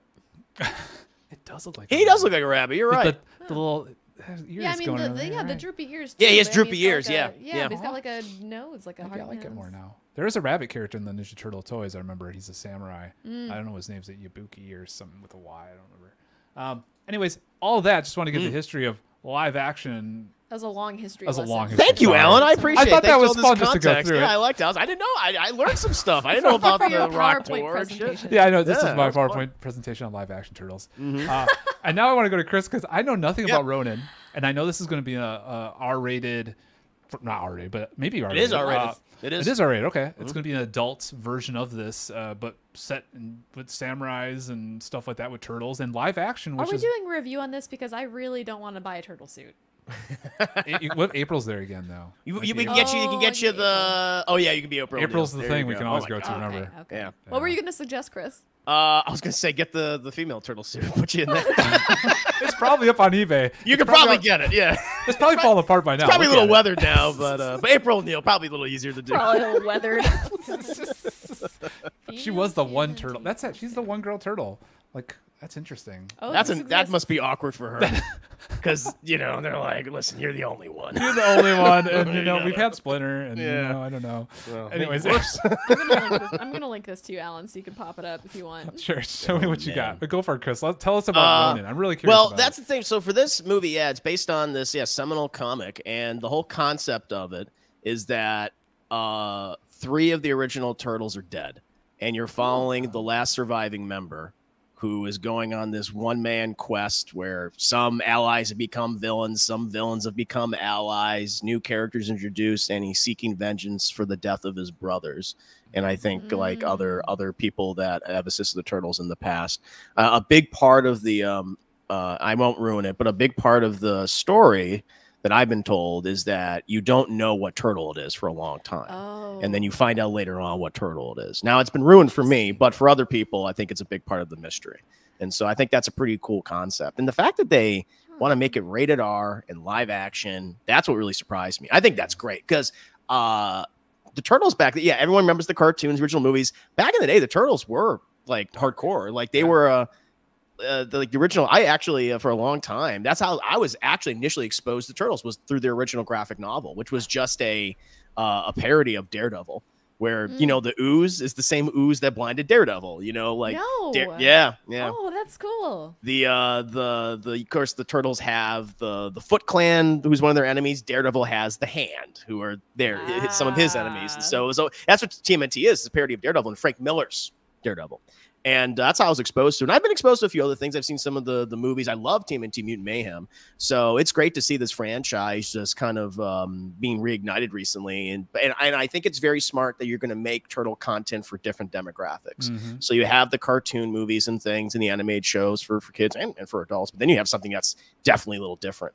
that maybe even harkens obviously back to like the original turtle content that I read. So I think this is a cool concept. I'm very excited about it. I'm curious who they're going to get as a director, because we don't know who's attached yet. That's a good point. You don't prefer Michael Bay? No, I don't want him. Get Frank Miller. He directed. Yeah. No, not him either. Oh my God. Yeah, I don't know who I would get for this. That's some people have been suggesting like a James Mangold for it. Who did like Logan, but he's coming off of Indiana Jones, so he's licking his wounds right now. Oh. So I don't know who I would get, but it's some people have mentioned Zack Snyder. I'm like, shut up. Shut up. Slow motion, black and white, like that. It's interesting that you don't know who the turtle is, because I would imagine, so having just kind of seen the original TMNT, the first live action, I imagine that you're supposed to be able to distinguish the turtles by their personality, maybe like the color. That would be the easy way, right? But they do have their own personalities and quirks and likes and stuff. So interesting that you could go through a whole feature and not know which turtle it is. So I don't know. Do they say dude totally and all that still in their own? Probably not. No, it's because of all the tragedy that's happened. This turtle's personality is completely changed, so and he's just not the way he used to be. No shell shock or whatever. Nothing like that. Do they call one of the spin-offs or whatever shell shock, because they have coming out of their shell? There's lots of shell things. Turtle and a half shell, all that stuff. It's just crazy how long this franchise, the Turtles, has lasted. Like it's still going. And I think I was listening to another podcast, the Toy Anxiety guys. They're talking about how they're going to die and Turtles are just going to keep going. There's going to be new turtle toys every day, and you can even be a picky toy collector when it comes to turtles, because there's so much to pick from. You can be like, oh, I only want this type of turtle. You're not just forced to the one type of turtle there is. So. It's just such a popular, and all the recent animated stuff have been so good. It's actually been pretty hard bar. Even there was like a one in maybe 2008 or something. There was even a CG one. It was in theaters, I swear. Oh yeah, I know you're talking about. Yeah, that was actually all right too. That was pretty good. The animations, but it was good. I don't know. I'm excited for this too. I know nothing about it except what you just said, and as a turtle fan, I really look forward to seeing something that, like, dark again. Get that grittiness. Even if it's in New York. Yeah. Maybe is it still New York? Is it like? I think a lot of it is New York. Yeah, gritty New York. Dystopian. New York. It's too clean now, unless we can find a dirty corner. I'm sure it's not. So, yeah. I was curious. Dion is from New York. He'll give us insight into the New York. Yeah. He's got the thick New York accent too. It's fun. Yeah. But yeah, do they eat pizza there? I guess they don't eat pizza, do they? Not anymore.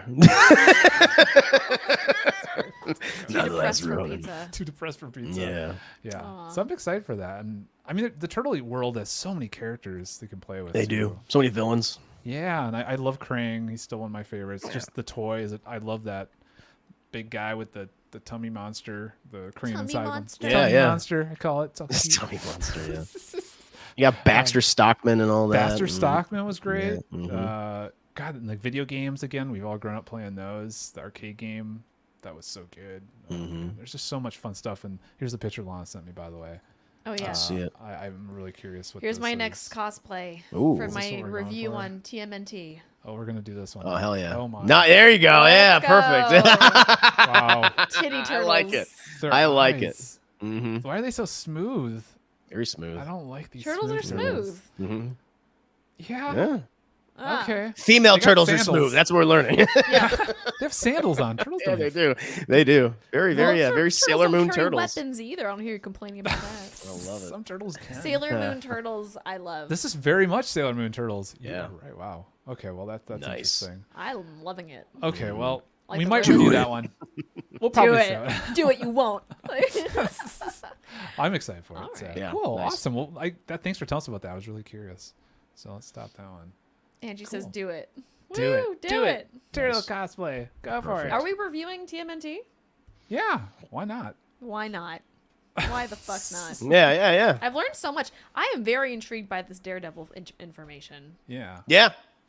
Being just a parody of Daredevil. That's where it Yeah. all came from.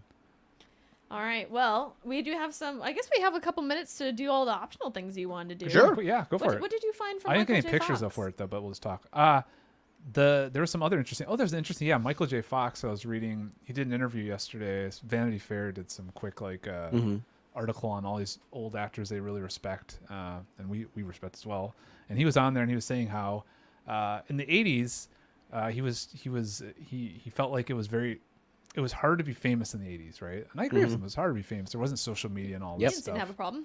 He didn't have a problem. But he said there was more talent in the 80s too, which is interesting he said that. I was like, oh, I see. You're bringing that up. Fighting words. Some fighting words. You had to be really talented to be famous. And he's like, these days, you don't have to be talented. He's like, I could just wear a sweater that's, like a big brand and I can show it. And I was like, okay, that's interesting. I felt that a little bit too at times. Some of these actors we see in these movies, I'm like, they're good. But are they 80s good is the question. Right. And that's an interesting thing to even ask. Because I still think people are really talented being an actor is really hard to do. I mean, even our little skits we do are really hard. I know, it's tough. A lot of investment in it. You got to write it, got to do all that, perform it, and all that different takes. But it takes a talent to do it, and to do those things. And I guess the big question for all of us here is, were people in the 80s just better at acting? I think they went through a lot more trauma than we have in the modern day. And did they try harder? They had to try harder to get in roles. Women had to try harder to get in roles. True. Definitely. Yeah. I mean, it's hard to get noticed. You had to go through. I mean, the technology at the time is just at that time was not as advanced as it is now. And so, I mean, to his point where you don't have to be very talented to get famous. I mean, he's right. There's a lot of people online that have made entire careers just doing nothing or or having little personality. Yeah. I mean, there's so much to it. So I'm sure it definitely ruffled a lot of feathers when he said that. But I mean, I don't think he's wrong. And he probably went through. I watched a documentary on his life not too long ago. Yeah, that was great. iTunes, right? iTunes or something. Yeah, I liked it. And he struggled. He was talking about, I was living off of Smuckers, like not even like peanut butter jarred, like the things you get at Denny's and shit. And so I was like, so it was hard for him. And he had to do a lot of movies, a lot of different actors they tried, and then what happened to them. So I think I don't think anything he said is too controversial. It's like, no, I get it. Plus, he had 40 plus years of experience, so when he was trying different things, was interesting about Michael J. Fox. We could do a whole talk on Michael J. Fox because he's one of my favorite actors ever. Besides, Back to the Future, he was trying different things. He was doing like a war movie right after. I think he did like this, real serious war movie. He was doing Secret of My Success. He was doing Back to the Future. You could tell he's like really trying to become a better actor. Yeah. Right. Like he's actually trying to really reach out. He's not just sticking to one thing, like his, fast running. His lane. His lane, if you will. So I just have mad respect for him all the time. And even now, all the things he has to go through with his personal life. Yeah. He has such a great, still. That was the name of the, is that the name of the, you said the name of the movie. I did. Yeah, he seems like a really cool dude, and he knows his stuff, and he wants to act again. Even he's like, if I see something that fits with what I currently have to go through, and I can work it in, I'll do it. He's still interested in actually doing the craft, which is awesome. Good for him. And but he also was during that time too. He said, I remember in that documentary, he was saying he went through a lot of fun drug benders with Woody Harrelson, and he had a lot of crazy times. Yeah, he had a lot of crazy times. I'm curious if that's the same sort of Hollywood these days. Do they have that sort of thing? This is like I don't know. I'm not anywhere near that. Do they go through those? I mean, it sounds like we have like Ezra Miller. That's what we hear about, right? He's, grooming someone or something like that. But we don't hear about other things that could possibly be going on. Sure. I'm curious if it's that crazy anymore. It's a good question. Yeah. I mean, it's hard to compare too, because we don't have features that we used to, right? Like you'll never see a lot of those different movies that came out in the 80s come out today. Yeah. Like rom-coms in general as a genre, just like not happening. I miss rom-coms. Except for like No Hard Feelings and like some stupid stuff like that. But yeah, they go to streaming. Yeah, a lot of these different genre films are going to different. They're not in theaters. Like we don't really see that many comedies anymore. We don't see that many. I mean, as you point out, Lana, like romantic comedies or romantic films. They're all going to these platforms. So it's different. It's and with the way that things are, I mean, you couldn't show a Secret to My Success to an audience, and people would think it's adorable and funny. They're going to be like, "Wow, that is sexist and wrong, and we should burn him." So, I mean, it's a completely different environment. I don't know if it's fair to compare. Yeah. But anyways, that was just a fun thing I saw. It was. Yeah. Oh. I can't hear. Uh-oh. Oh, Lana froze. Yeah. We'll get it. We'll get it working. I don't know if you guys can hear me in the chat. We did talk about how it might have, they did say it might freeze at one point. She opened up the tab again, and that's what happened. Literally movies tab. I could be talking to the gnome. I could just be talking to the ether right now. We'll get together. Oh my God, you're right, Austin. Crispin Glover. Talk about a maniac. Him on Back to the Future and on Friday the 13th. Oy.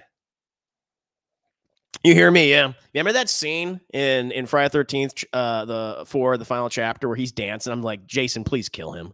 Get him out of here. He's making me nervous.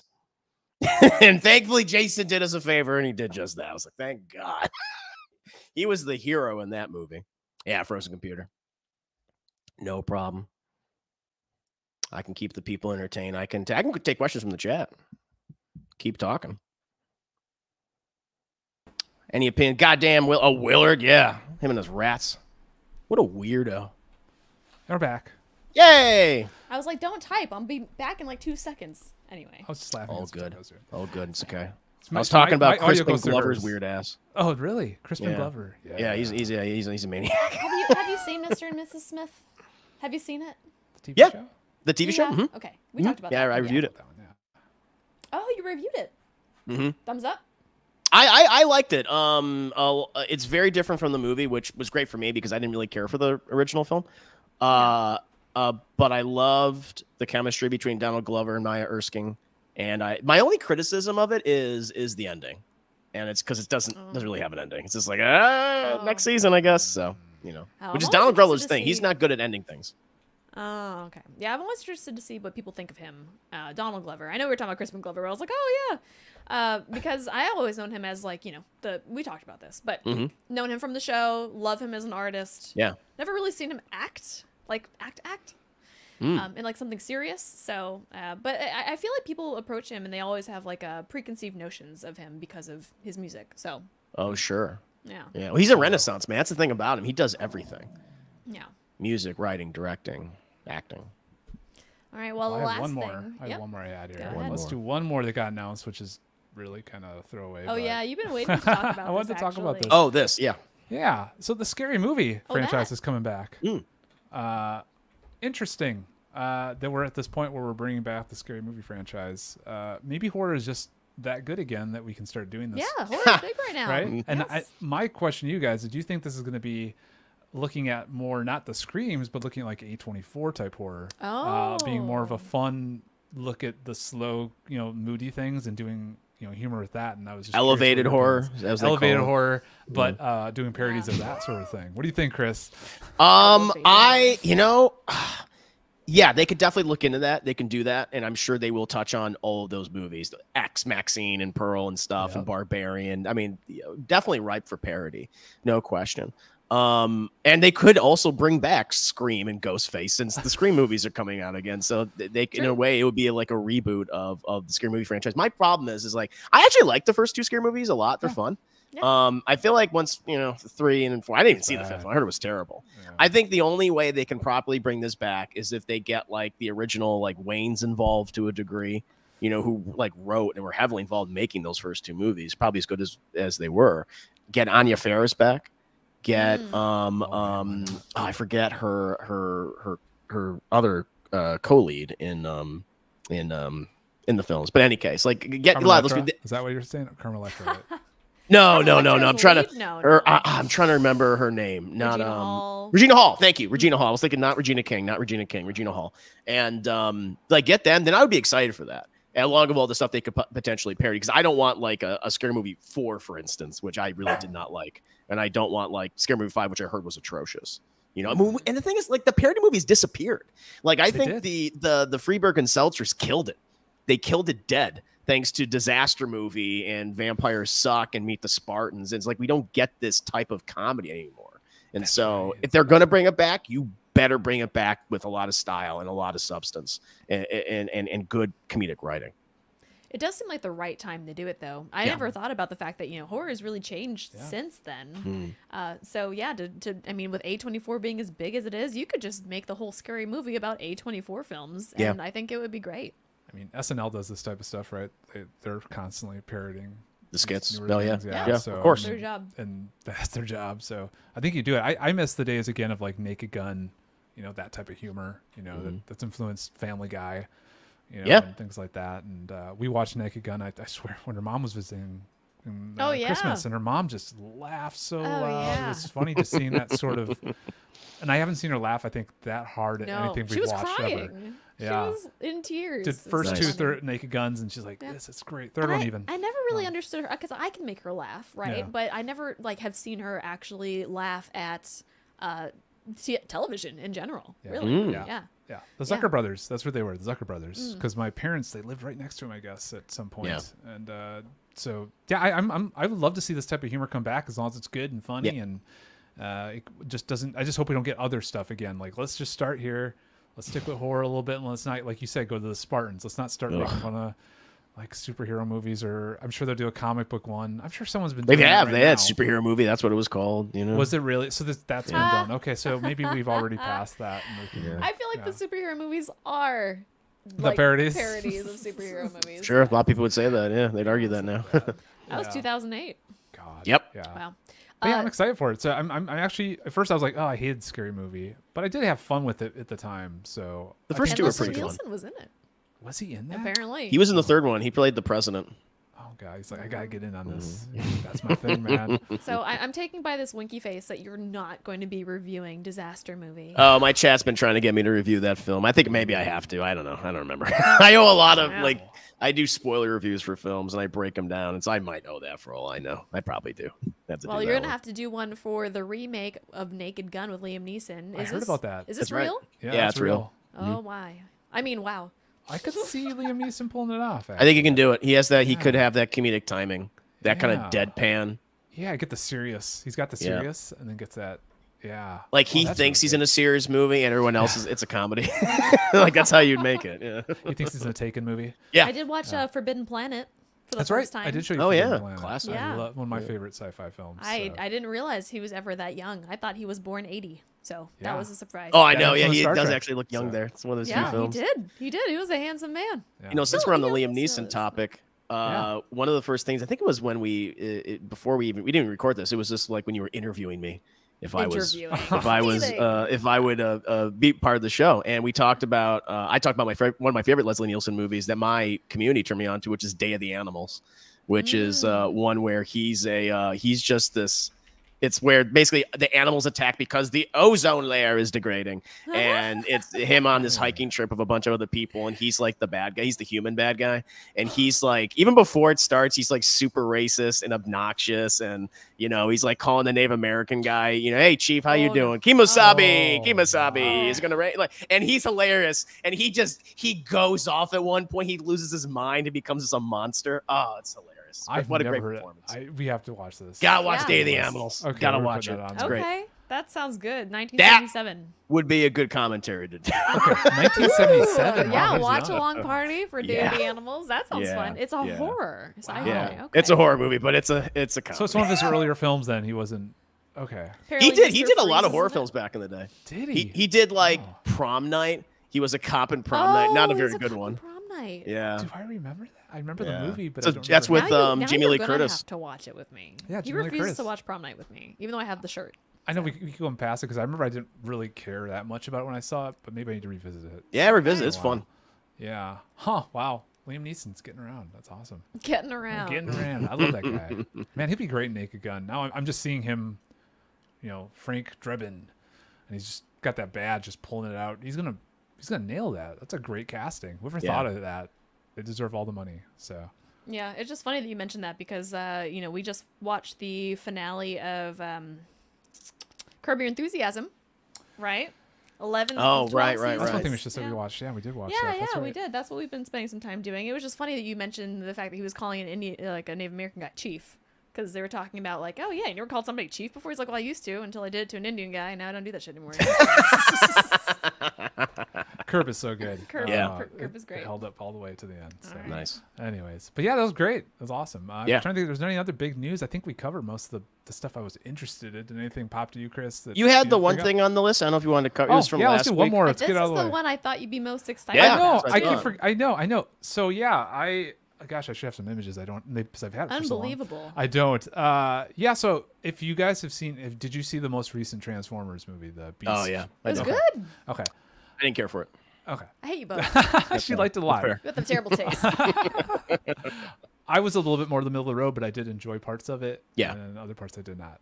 But it did have an interesting spoiler. I don't want to spoil anyone here. I'm sure the people in It here have came seen out a it. million years ago. It's like a year ago. It wasn't that long. That's enough time.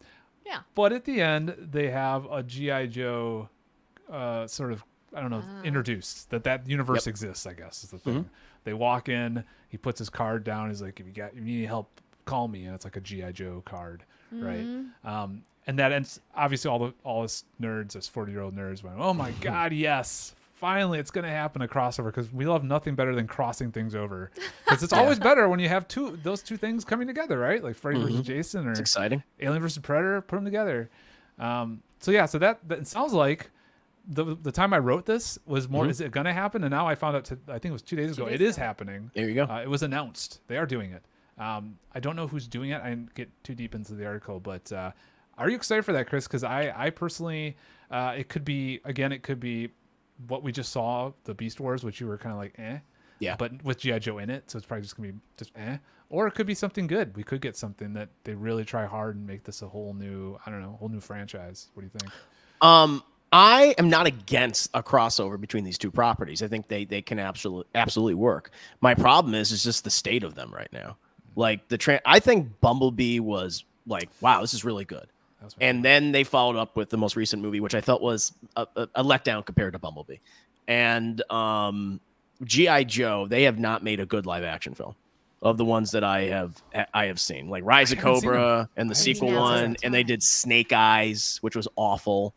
And so it's like, okay, are you crossing over with those movies, or is G.I. Joe going to be, is this a whole new iteration of the team? So what's the state of the Transformers universe? Are the Michael Bay movies canon? Is Bumblebee and then this most recent one, Beast Wars, which the Maximals are barely in it, by the way, which is what frustrated me, because I watched the original Beast Wars CGI cartoon back in the day. Like, they're hardly in it. They're in the first part and then they're in the last part. Anyway, I'm just like, okay, so I don't even know what the state of this universe is, and so who are the Joes that are going to be crossed over? Are you going to go back to the original cast?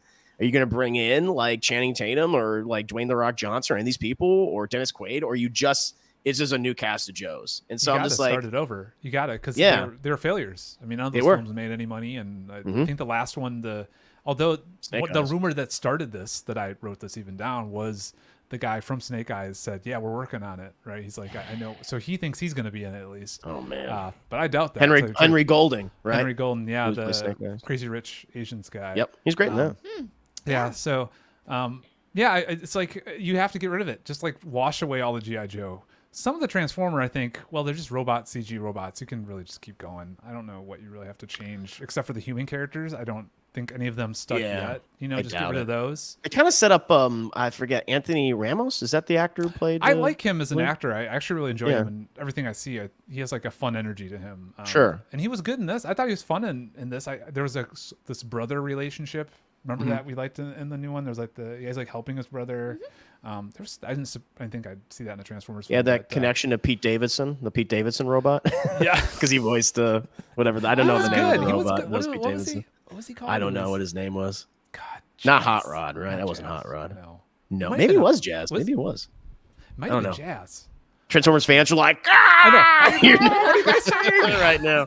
How dare you? Yeah, I don't know. I feel like Bumblebee was the first time where they finally like, oh, you understand this now, and they found the heart, of the franchise. I just don't think they've ever capitalized it, the exception of Bumblebee, very well. Like from those original cartoons and from like that movie, like the Transformers, the first movie, like that came out in '86 and stuff, and where it's just pretty much them dealing with, and they killed characters like Starscream dies, and Optimus dies famously in the first 10 minutes. Like, Jesus, this is cool. And so you know, I would be more invested if they had done something like that. I'd be like, yeah, let's do a crossover now. But I don't know. I just don't know. Well, Mirage. There's a new CG movie coming out with Chris Hemsworth, right? Yep. Chris Hemsworth's the new Optimus, which is interesting. I'm curious to hear his voice because I guess he worked with Peter Cullen to hone it. Oh, cool! I didn't know that. To make it right. Nice. And I guess they showed some of the footage at the CinemaCon a couple days ago, and people say it looks awesome. It's actually very adult and serious. Nice. And it's a movie. I thought it was a series. I didn't know it was going to be a movie. So it's a movie. It's an animated movie, right? Yeah, and it's actually with Megatron and Optimus when they're younger, before they became villains. I like that. Villains against each other. Villain, yeah. Yeah, hero villain. Yeah, so they're best friends and buddies, and I guess they look younger even, which I'm like, how do you make them look younger? They just is their paint a little bit more. They're smaller. They're not rusty. Yeah. They're not rusty yet. They're smaller. And they can't transform yet. That's the other thing. Oh. They haven't gotten the ability to transform. So I guess that's a rite of passage. You can transform. So I'm like, I like that. Cool. So that's gonna be them like figuring. I like to see a transformer like just working with his hand. He's like, oh man, how do I get that tire? Yeah. You know, like I was always wondering, like, do they practice? Little Spider-Man figuring out his web. Yeah, because they just scan in the movies. They scan and they can do it. But I'd love to see them like. I always love like like Tony Stark when he's like playing with his tech, failing. I want to see a transformer failing at transforming. Yeah. And see that. That'd be kind of fun. That would be cool. I like that idea. Yeah, there you go. So that's something new. That's what I'm talking about. Like, do stuff like that. Do where it's like it's character building stuff to Transformers, because they always lean away from that in a lot of live action films, with the exception of Bumblebee. Yeah. Awkward teen Transformers. Yeah. I love it. Bumblebee's the one we gotta watch too. That's the one I think you will like. Yeah, that's a good one. Yeah, that was really good. Yeah, I hear great things about it, and and to defend my like for Rise of the Beasts, go for it. Let's hear I didn't realize that. I mean, I thought the whole point was just to introduce them.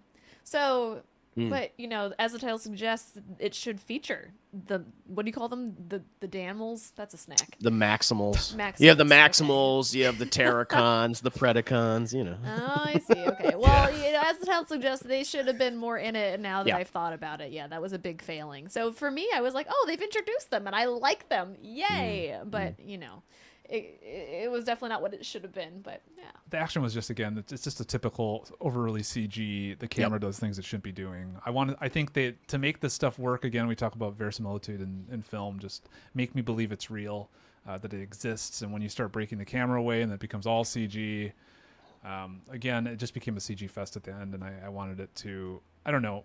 I mean, obviously, it's Transformers. You got to do CG. You can't do practical. It's impossible probably to do that, but at least sell it more. Maybe with the camera work, don't be as let a VFX guy direct that. Maybe have like Spielberg come in and say, don't. Well, I don't know Spielberg these days, but someone who will put some limits on what you do, and I think that'll carry across to make it feel more real. He is the exec producer, right? Was he of the Beast Wars? No, he's of all of them. Yeah, he's part of all of it. Crossover. Yeah, he produced like all those movies. The thing is, like Spielberg to me, and I don't want to like go off on another tangent. Yeah, but Spielberg as a executive producer, he's just like put my name on it and pay me money. Yeah. I think he has very little creative involvement in that process, especially the Transformers films. But no, to your point, Alan, I feel like the thing that bothered me about so many of the Transformers movies is how like the Autobots themselves, they just don't really have personalities that you like.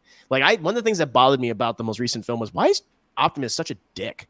Like he's mean. He's like, I'm gonna cut your head off. I was like, Jesus, Optimus, take it easy. I mean, you're supposed to be the inspiring leader. I mean, I don't mind if like, hey, he's trying to find that, but I was like, I don't know. It's such a far departure, I feel like, from those original characters, and that's why I don't really find it very appealing. But that's me. Wow, interesting. Well, we're looking forward to it. We'll see what happens. I'm all the best. We'll see. I want to see a G.I. Joe's jump into a Transformer. It transforms around him. I bet they will. Yeah, and some sort of war vehicle, probably. I'm guessing. They'll drive the vehicles, right? They'll be the Transformers. It'll be like So, is there a comic of this, by the way? I would think there would be a comic already of this, right? Most recently, they've Hasbro has leaned into the crossover stuff in the comics. Like they have Transformers crossing over each other, G.I. Joe, Power Rangers, because I think they still own, but and Transformers. Wow. So if I was them, I would do all that. Think Ghostbusters? Maybe. I think you're right. I think you might be right. Wow, it's just happening. Everyone's crossing over. We'll see. Okay. All right. Well, Well, cool. we've also crossed over time. Okay, sorry. We can always nerd out here. It's fun. No, it is fun. I just gotta take dogs. So Yeah. but yeah, thanks for another wonderful episode, and thanks everyone for staying long with us and Thank you. waiting for us to go live after our technical issues. Appreciate it very much. Dion was not able to join us today, and I meant to tell someone asked in the chat like an hour ago, and I meant to say, but I forgot. But yeah, Dion will hopefully join us not next week, but the week after that, on the 27th. So we hope to have Dion here next time, but we will see you all next weekend. We might move some things around time wise, but we'll talk about it. We'll let you know way in advance, and just love to have you here and talk movies and shit. So thank you guys so much. If you want to catch more of Chris J. Herman, I would say go to his channel, but we are Chris J. Herman Fan Club, so we are going to make a bunch of shorts, all the things he said today. We're going to put them all over Literally Movies everywhere. But you can and should like and subscribe to his page because he puts out so many reviews, so much content. We absolutely adore him. Thank you. Yes. And go to his Twitch too, because that's fun. Yeah. Oh, yeah. Sometimes, yeah. Yeah. It's Yep. fun. Monday It's through super Friday. I'm on Twitch. Yeah. What time can we find you? Usually around 5:30 Central Standard Time. Central Standard Time. Gotcha. Well, Alan, it's been real. Yeah, it has been real. See you later. Yeah, I'll see you later too. Yeah. We just go separate right out of the room. Yeah, I know. Just leave. Done. Leave the house. Oh yes, and check out Chris's merch. Merch is actually I do have a super merch store. fun. Yeah, and Yeah. one thing before we go, we are working on getting a Literally Movies mug made. Oh, Oh, wow. you Cool. told them. Well, I wanted to. nice. Why not? All right. Yeah. Nice. And it's only for people who are guests, so Chris is getting the first. That's true. Oh, we oh, we that's have very some kind. Excellent mugs. The We- people in my community. They know we care about merch here. Shiv, Miss Angie, you guys have, in-game girlfriend mugs. You can attest to the quality. It is Cool. very nice. So you got a mug coming, Chris. We're working on I'm that, very so, excited. Thank you. Yeah. Yeah. We'll get to t-shirts after that, but that's a whole nother Okay. deal. I don't All want to go right. through all that. He just loves Nice. branding and merch. He just loves Sorry. I get it. Sorry. All right. It's going to be one long mug. Man, your community is fucking Wow. They're the worst. savage. They're the Wow. worst. Yeah. They're awful. You're always welcome. I look forward to seeing all of you again. Have a great weekend. Watch lots of movies, and we'll catch you next time. Bye. Bye.